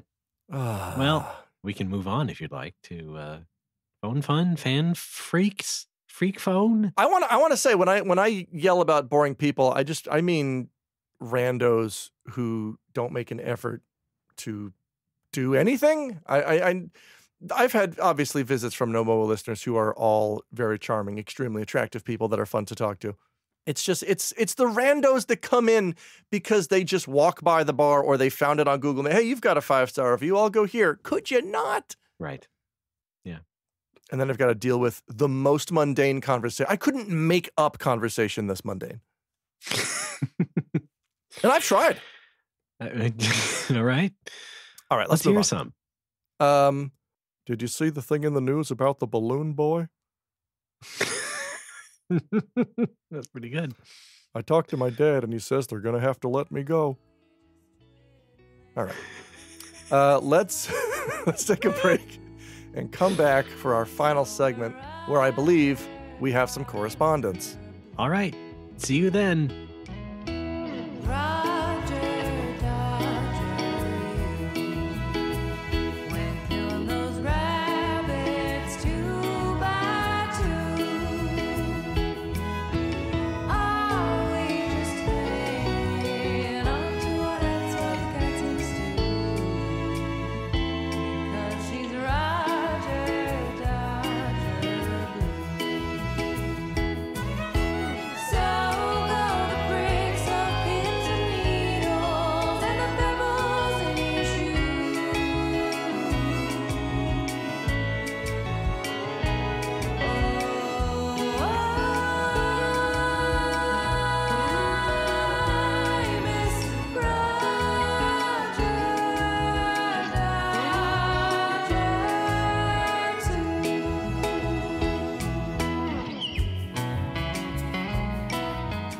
Folks, we're back. It's No More Whoppers. I'm Alex. This over here is Ray. That's right. You got the order right. Because when Alex talks, it's Alex goes first. And then when Ray talks, it's Ray goes first. Look at his new cardigan. Doesn't he look great in it? Thanks. I knitted it myself. It's outstanding. Phones, we've all got them. Why don't you use yours to dial 805-669-8255? Boop, boop, boop, boop, boop, boop, boop. That's right, Alex. That's my impression of a touchstone. That's right, Alex. That's right, Alex. There we go. Boop, boop, boop, boop, boop. Boop. Like that was your only line. And then you go back to just mashing the keypad. All right, cool.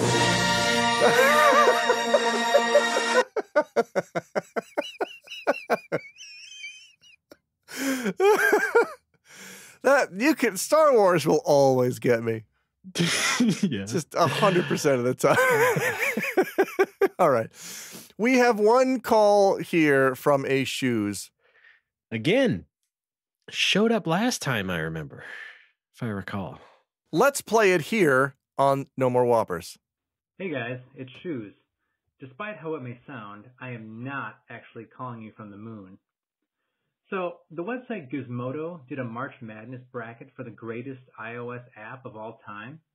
I sent the list to Ray via Discord and wondered if any apps on the list stood out to you. Along that same line, what are some apps that you don't think you'll ever delete off your phone because of how useful they are to you? For me, Google Keep for note-taking, iCatcher for podcasts, and Todoist for tasks have really stood the test of time. Other apps like Evernote and LastPass made me migrate to better priced options due to their increasing subscription fees. All the best. Keep up the great work. Thank you, Shoes. Thank you for skipping? Thank you for sticking to the script, by the way. We do appreciate it. Boy, did he. Yes. But yes, this I got a chance to take a look at this Gizmodo page, and boy, on the topic of bullshit clickbait, it's this. Yes, well, they're only directed to do that now because they're owned by an even shittier media company than they were last time. It's like this is a bullshit list to begin with, because a majority of these apps are just like Flashlight, Calculator, Uber, YouTube. It's just things that you use well, I guess Uber's not on every phone, but the other three are, right? Pretty much. The final bracket was Flashlight versus Google Maps. That's not. Line. It's also a great misuse of. Oh, Line is an app. That's right. Well, it's really bigger in Japan. Yeah, right. It's also like the headline is one of my favorite misuses of a common word that's been driving me up the wall for, 20 years, and that is the word officially. Because our headline is, Google Maps is officially the greatest app of all time. Well, if Gizmodo says so, then officially Gizmodo says so. I guess, well, is Gizmodo the arbiter of a useful or popular app? Or did someone just look at some numbers and say, yeah, that's the best one because people use it the most? Well, what is No More Whoppers' official best Japanese RPG of all time? It's whatever one is on most people's phones. You're right. It's Sayuki Journey West. Anyway. Okay. No, it's something that's frustrated me linguistically is the overuse of the word officially as a means of emphasis, but without applying any thought to what it actually means, or like who's the authority that this came from? Who is the arbiter of this decision? What do you mean officially? I'd like to remind the audience that Alex earlier in this episode gave me a lot of shit for semantics. And I'll do it again. He's already done it twice by himself. That's right. In this episode. I mean, we could get it certified. Not we, but yeah, we. But we can. We as the site could get it certified. Like, okay. So if No More Whoppers wanted to say officially, this is the top froofy fruit drink to have at a bar, and we could get that certified. We go, I assume, get it to a notary public, put our thumb on a little ink pad and get it signed off that way. I think that's how that works. I think you just need to get a notary really to certify it that way. I do know a guy. Yeah. Okay. You know a guy with an ink pad? Yeah, in Japan, believe it or not. Yeah. It's the use of the word officially that sets me off. Like if a character says, yeah, I know. Like if a character says, now I'm officially pissed, like, oh, okay, so now you've done the paperwork now, so you can put this on your resume, I guess, that you are. Someone should say that in the next FF7. I'm officially pissed. Yeah. All right. That sounds like a Yuffie line. Yeah. I guess. Oh, I'm never so pissed. What is that from? Because I saw Simpsons, that on your. I believe. Oh, right. Okay. Because I saw that on your description of FF16 on the Discord, and I was like, what? I know I've seen that before. Yeah. Well, also, everybody in that game's British. So. Right. Yeah. That's right. They all say crisps. Chocobo crisps. Delicious. Making myself laugh. So yeah, Shoes, in answer to your question, this is a garbage clickbait article and we don't care about it. Thanks for your call. I mean, maybe that's a little harsh, but you know what I'm trying to say. It's nothing. Also, the phone call sounded like a Gizmodo article. But this may as well be a link to nothing.com. Hi, guys. Love the show. What do you think about Zombocom? If you'd like to rank your greatest app of all time, give us a call at 805-669-8255. Yeah, you know what? I think that's a better question. That's our action item. What's your favorite app? What's your favorite app? Call in. Now or ever. Now or ever. Tell us why. I mean, so many of them have ruined our lives, but if we really think about it, we must have a favorite. Right? Do I? I'm going to include games, so you can say games too. Oh, well, Blast Doesn't Rush, have to be certainly. some productivity. Oh. Yeah, okay. I was going to say Collection of Saga, Final Fantasy Legend. Because I still need to play all the Final Fantasy Legend games. Do you? And when they're on my phone, I feel cozy. All right. That's my cozy gaming. Excruciating, inexplicable, old 8-bit RPG. No. Yes. I did buy the Collection of Mana on the Switch, and I remember playing it as a kid, but for some reason, I don't know how to approach the original Seiken Densetsu. Oh, really? That's like the only couldn't one figure I out- played. I couldn't figure... What? You never played Secret of Mana? No. Wow. You're like the guy who's only played Mother 1. Yes, exactly. Oh, yeah. I loved FF Adventure, though. That's like one of Wow. my favorite Game Boy games. Yeah. I can't figure out how to progress. I just keep walking around and getting killed. It is very stupid. Yeah. You can get stuck incredibly easily. Yeah. I did play through Secret of Mana, though, in that collection, and only had the game freeze once. How about that? Which for Secret of Mana is about normal. Yeah. I usually get about one freeze per playthrough. And I've had this happen on Super Famicom, Super NES, emulator, Switch. Very interesting how that collection never made it past the Switch. It's Switch exclusive. Oh. I would have thought it had been on PC by now, but I guess Square Enix decided to instead just stick with the remakes of Secret and Trials and stuff. I think I picked it up because A, it was on sale, but B, mostly because I had picked up Trials of Mana, the 3D remake on Steam when that was on sale. And I liked it okay, but the whole time I was playing it, I was thinking, like, I bet this is a lot more fun if it looks and plays like Secret of Mana. So I picked up the Collection of Mana, and yes, I've been saying this for years, but there's something about translating a 2D game into 3D, or not even translating, just having a 3D game. There's so much space to cover. So much time is wasted just walking around when I could be doing combat or, you know, other substantial things instead of just trying to navigate an environment. And then, you know, the logical conclusion of that is open world, which is like, it's too much of everything I hate.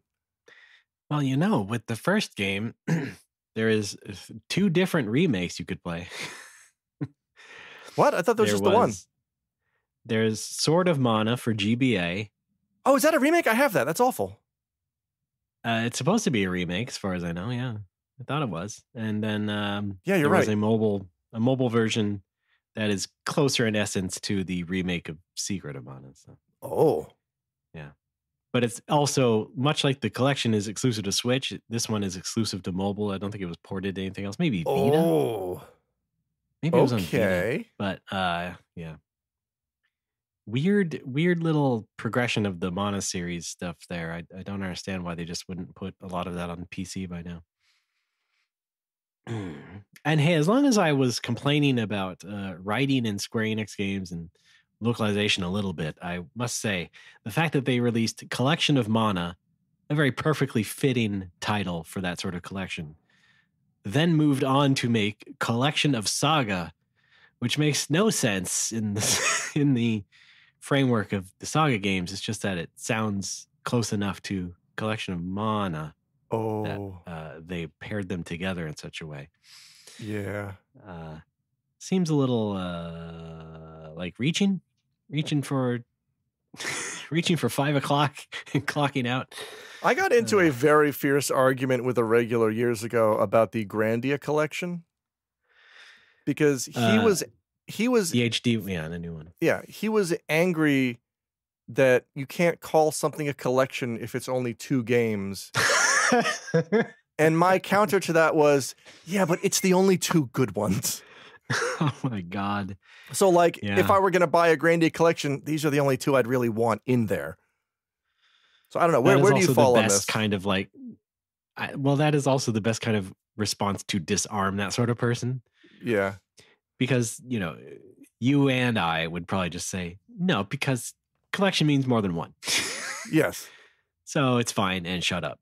But it's also good to say, yeah, those are also, because those are the only 2 good ones. So. Yeah, I didn't even stop to think about that. But yeah, collection doesn't mean everything. Like if somebody says they have a comic book collection, doesn't mean they own every comic book in existence. It means I've collected one other comic book. Yeah, it's a collection, not the collection. They caught a shark, not the shark. Yeah.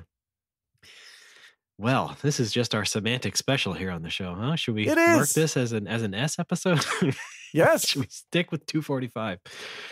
It's a double S, triple S even. Oh, okay. Yeah. Sizzling.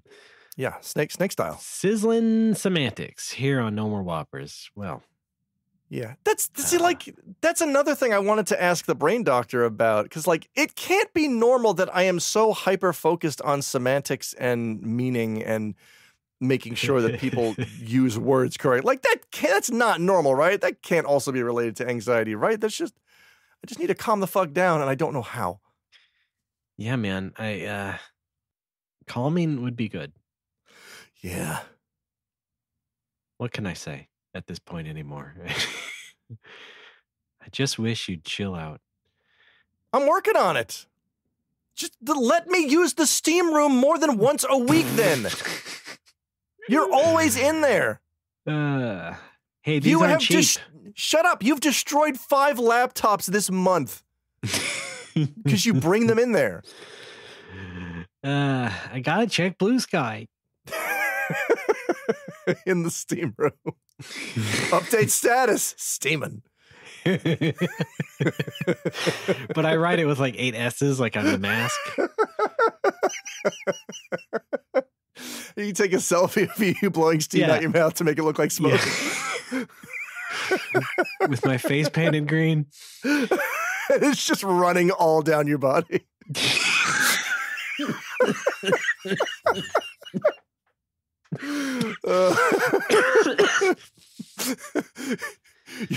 You're wearing that yellow hat, but it's falling down around your face. Why is the floor of the sauna all green? Smoking.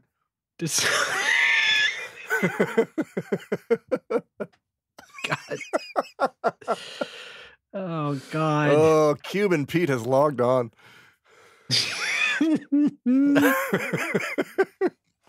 Get us out of here. Let's go. Oh, man. All right. Don't forget to go to our website, nomorewhoppers.com. There you can find links to our Patreon, which is what helps keep this show afloat. Links to the Discord, where, guess what? If you're on the Patreon, you get special name colors. That's all it does, but it looks pretty sharp. Wait, step back. In our collaborative document, I forgot to also explain what our Patreon has and what you get. What does it have? Well, you can go to our Patreon and give us $1 a month just to be cool supporters.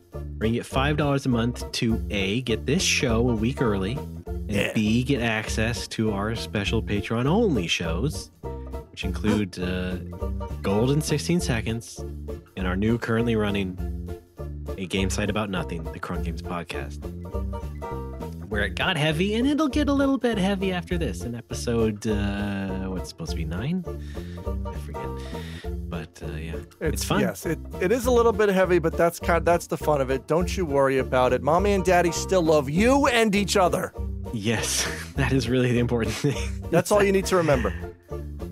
God, I went through some shit, but not anymore. Oh, yes, I almost burst into tears playing Persona 3 Remake when you do the social link with the little girl, and she says mommy and daddy are getting a divorce, and one of the dialogue options is maybe it's your fault.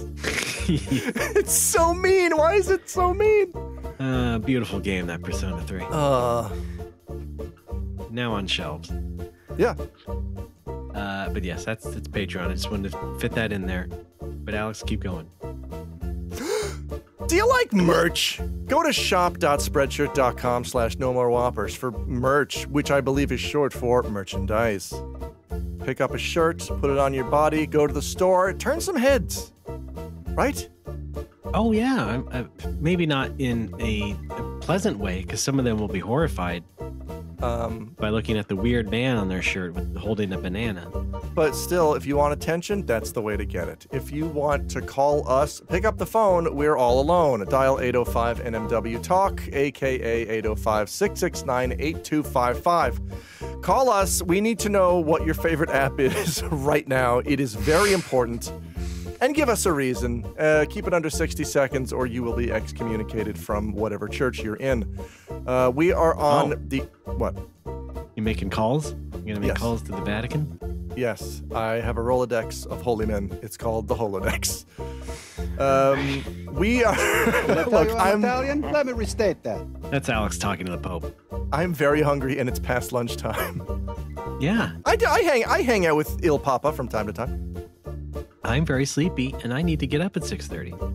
Find us on the internet. I am at patui.org, which is also my Blue Sky. That's all you need to know. It's got patui.org has links to all my stuff. New YouTube video up this or next month. It'll be up on the Patreon this month for subscribers. Next month for the Publos, the public people. Yeah. Where can people find Ray? Well, my website is rdbaaa.space. And also, like Alex, my Blue Sky handle as well. So, well, I think that's the tops. Go to one of those places to find links to the other and find out whatever else I'm doing after that. And then some plugs. I guess I was on Retronauts recently. It's not out yet, I think. But in terms of when this might be published, it might be up. I was talking about Red October, those games, based on the movie. Oh. And book. Just for a little jaunt through that fun little franchise. Cool. We had the Game Boy game. Oh, you did, huh? Yeah. I don't know why. I can't imagine why either. But if I may spoil it, I gotta say the Game Boy one is probably the lesser of the 5 evils. So. Oh God. I kind of liked it the best. So. When's that franchise coming back? Yeah, we'll just dig up Sean Connery and get Alec Baldwin out of jail, and we'll be fine. Oh no! And Sam Neill's alive, right? Yeah, I feel like the day after Jurassic Park came out, he turned 80. Oh, because every time I see him, he looks of advanced age, but I feel like he's been that way for the past 20 years. That'll do it to you. Yes. Dinosaurs, that is. Age and dinosaurs come for us all. If you're trying to escape dinosaurs, it does only have the instinct to eat and kill. Like, yeah. I mean, it's why, like Obama went into the White House with like a black head of hair, came out with it totally gray. Exactly. Because he's constantly running from dinosaurs. And the only thing more scarier, that's right, that's the grammar, than Isla Nublar is the Senate. You folks have been terrific. Thanks for hanging out. All right. Thank you, Alex, for being a good sport. Anytime. Everybody else, keep your nose clean. We'll see you next time. Gold subscribers, stick around till after the show. Disc 2 of Command & Conquer Red Alert Retaliation. Will it blend?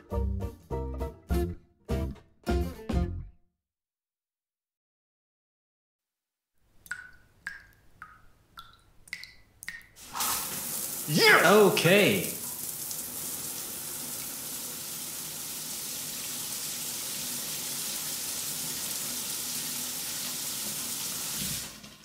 Fucking hell! What's happening? You want to see it? Yes!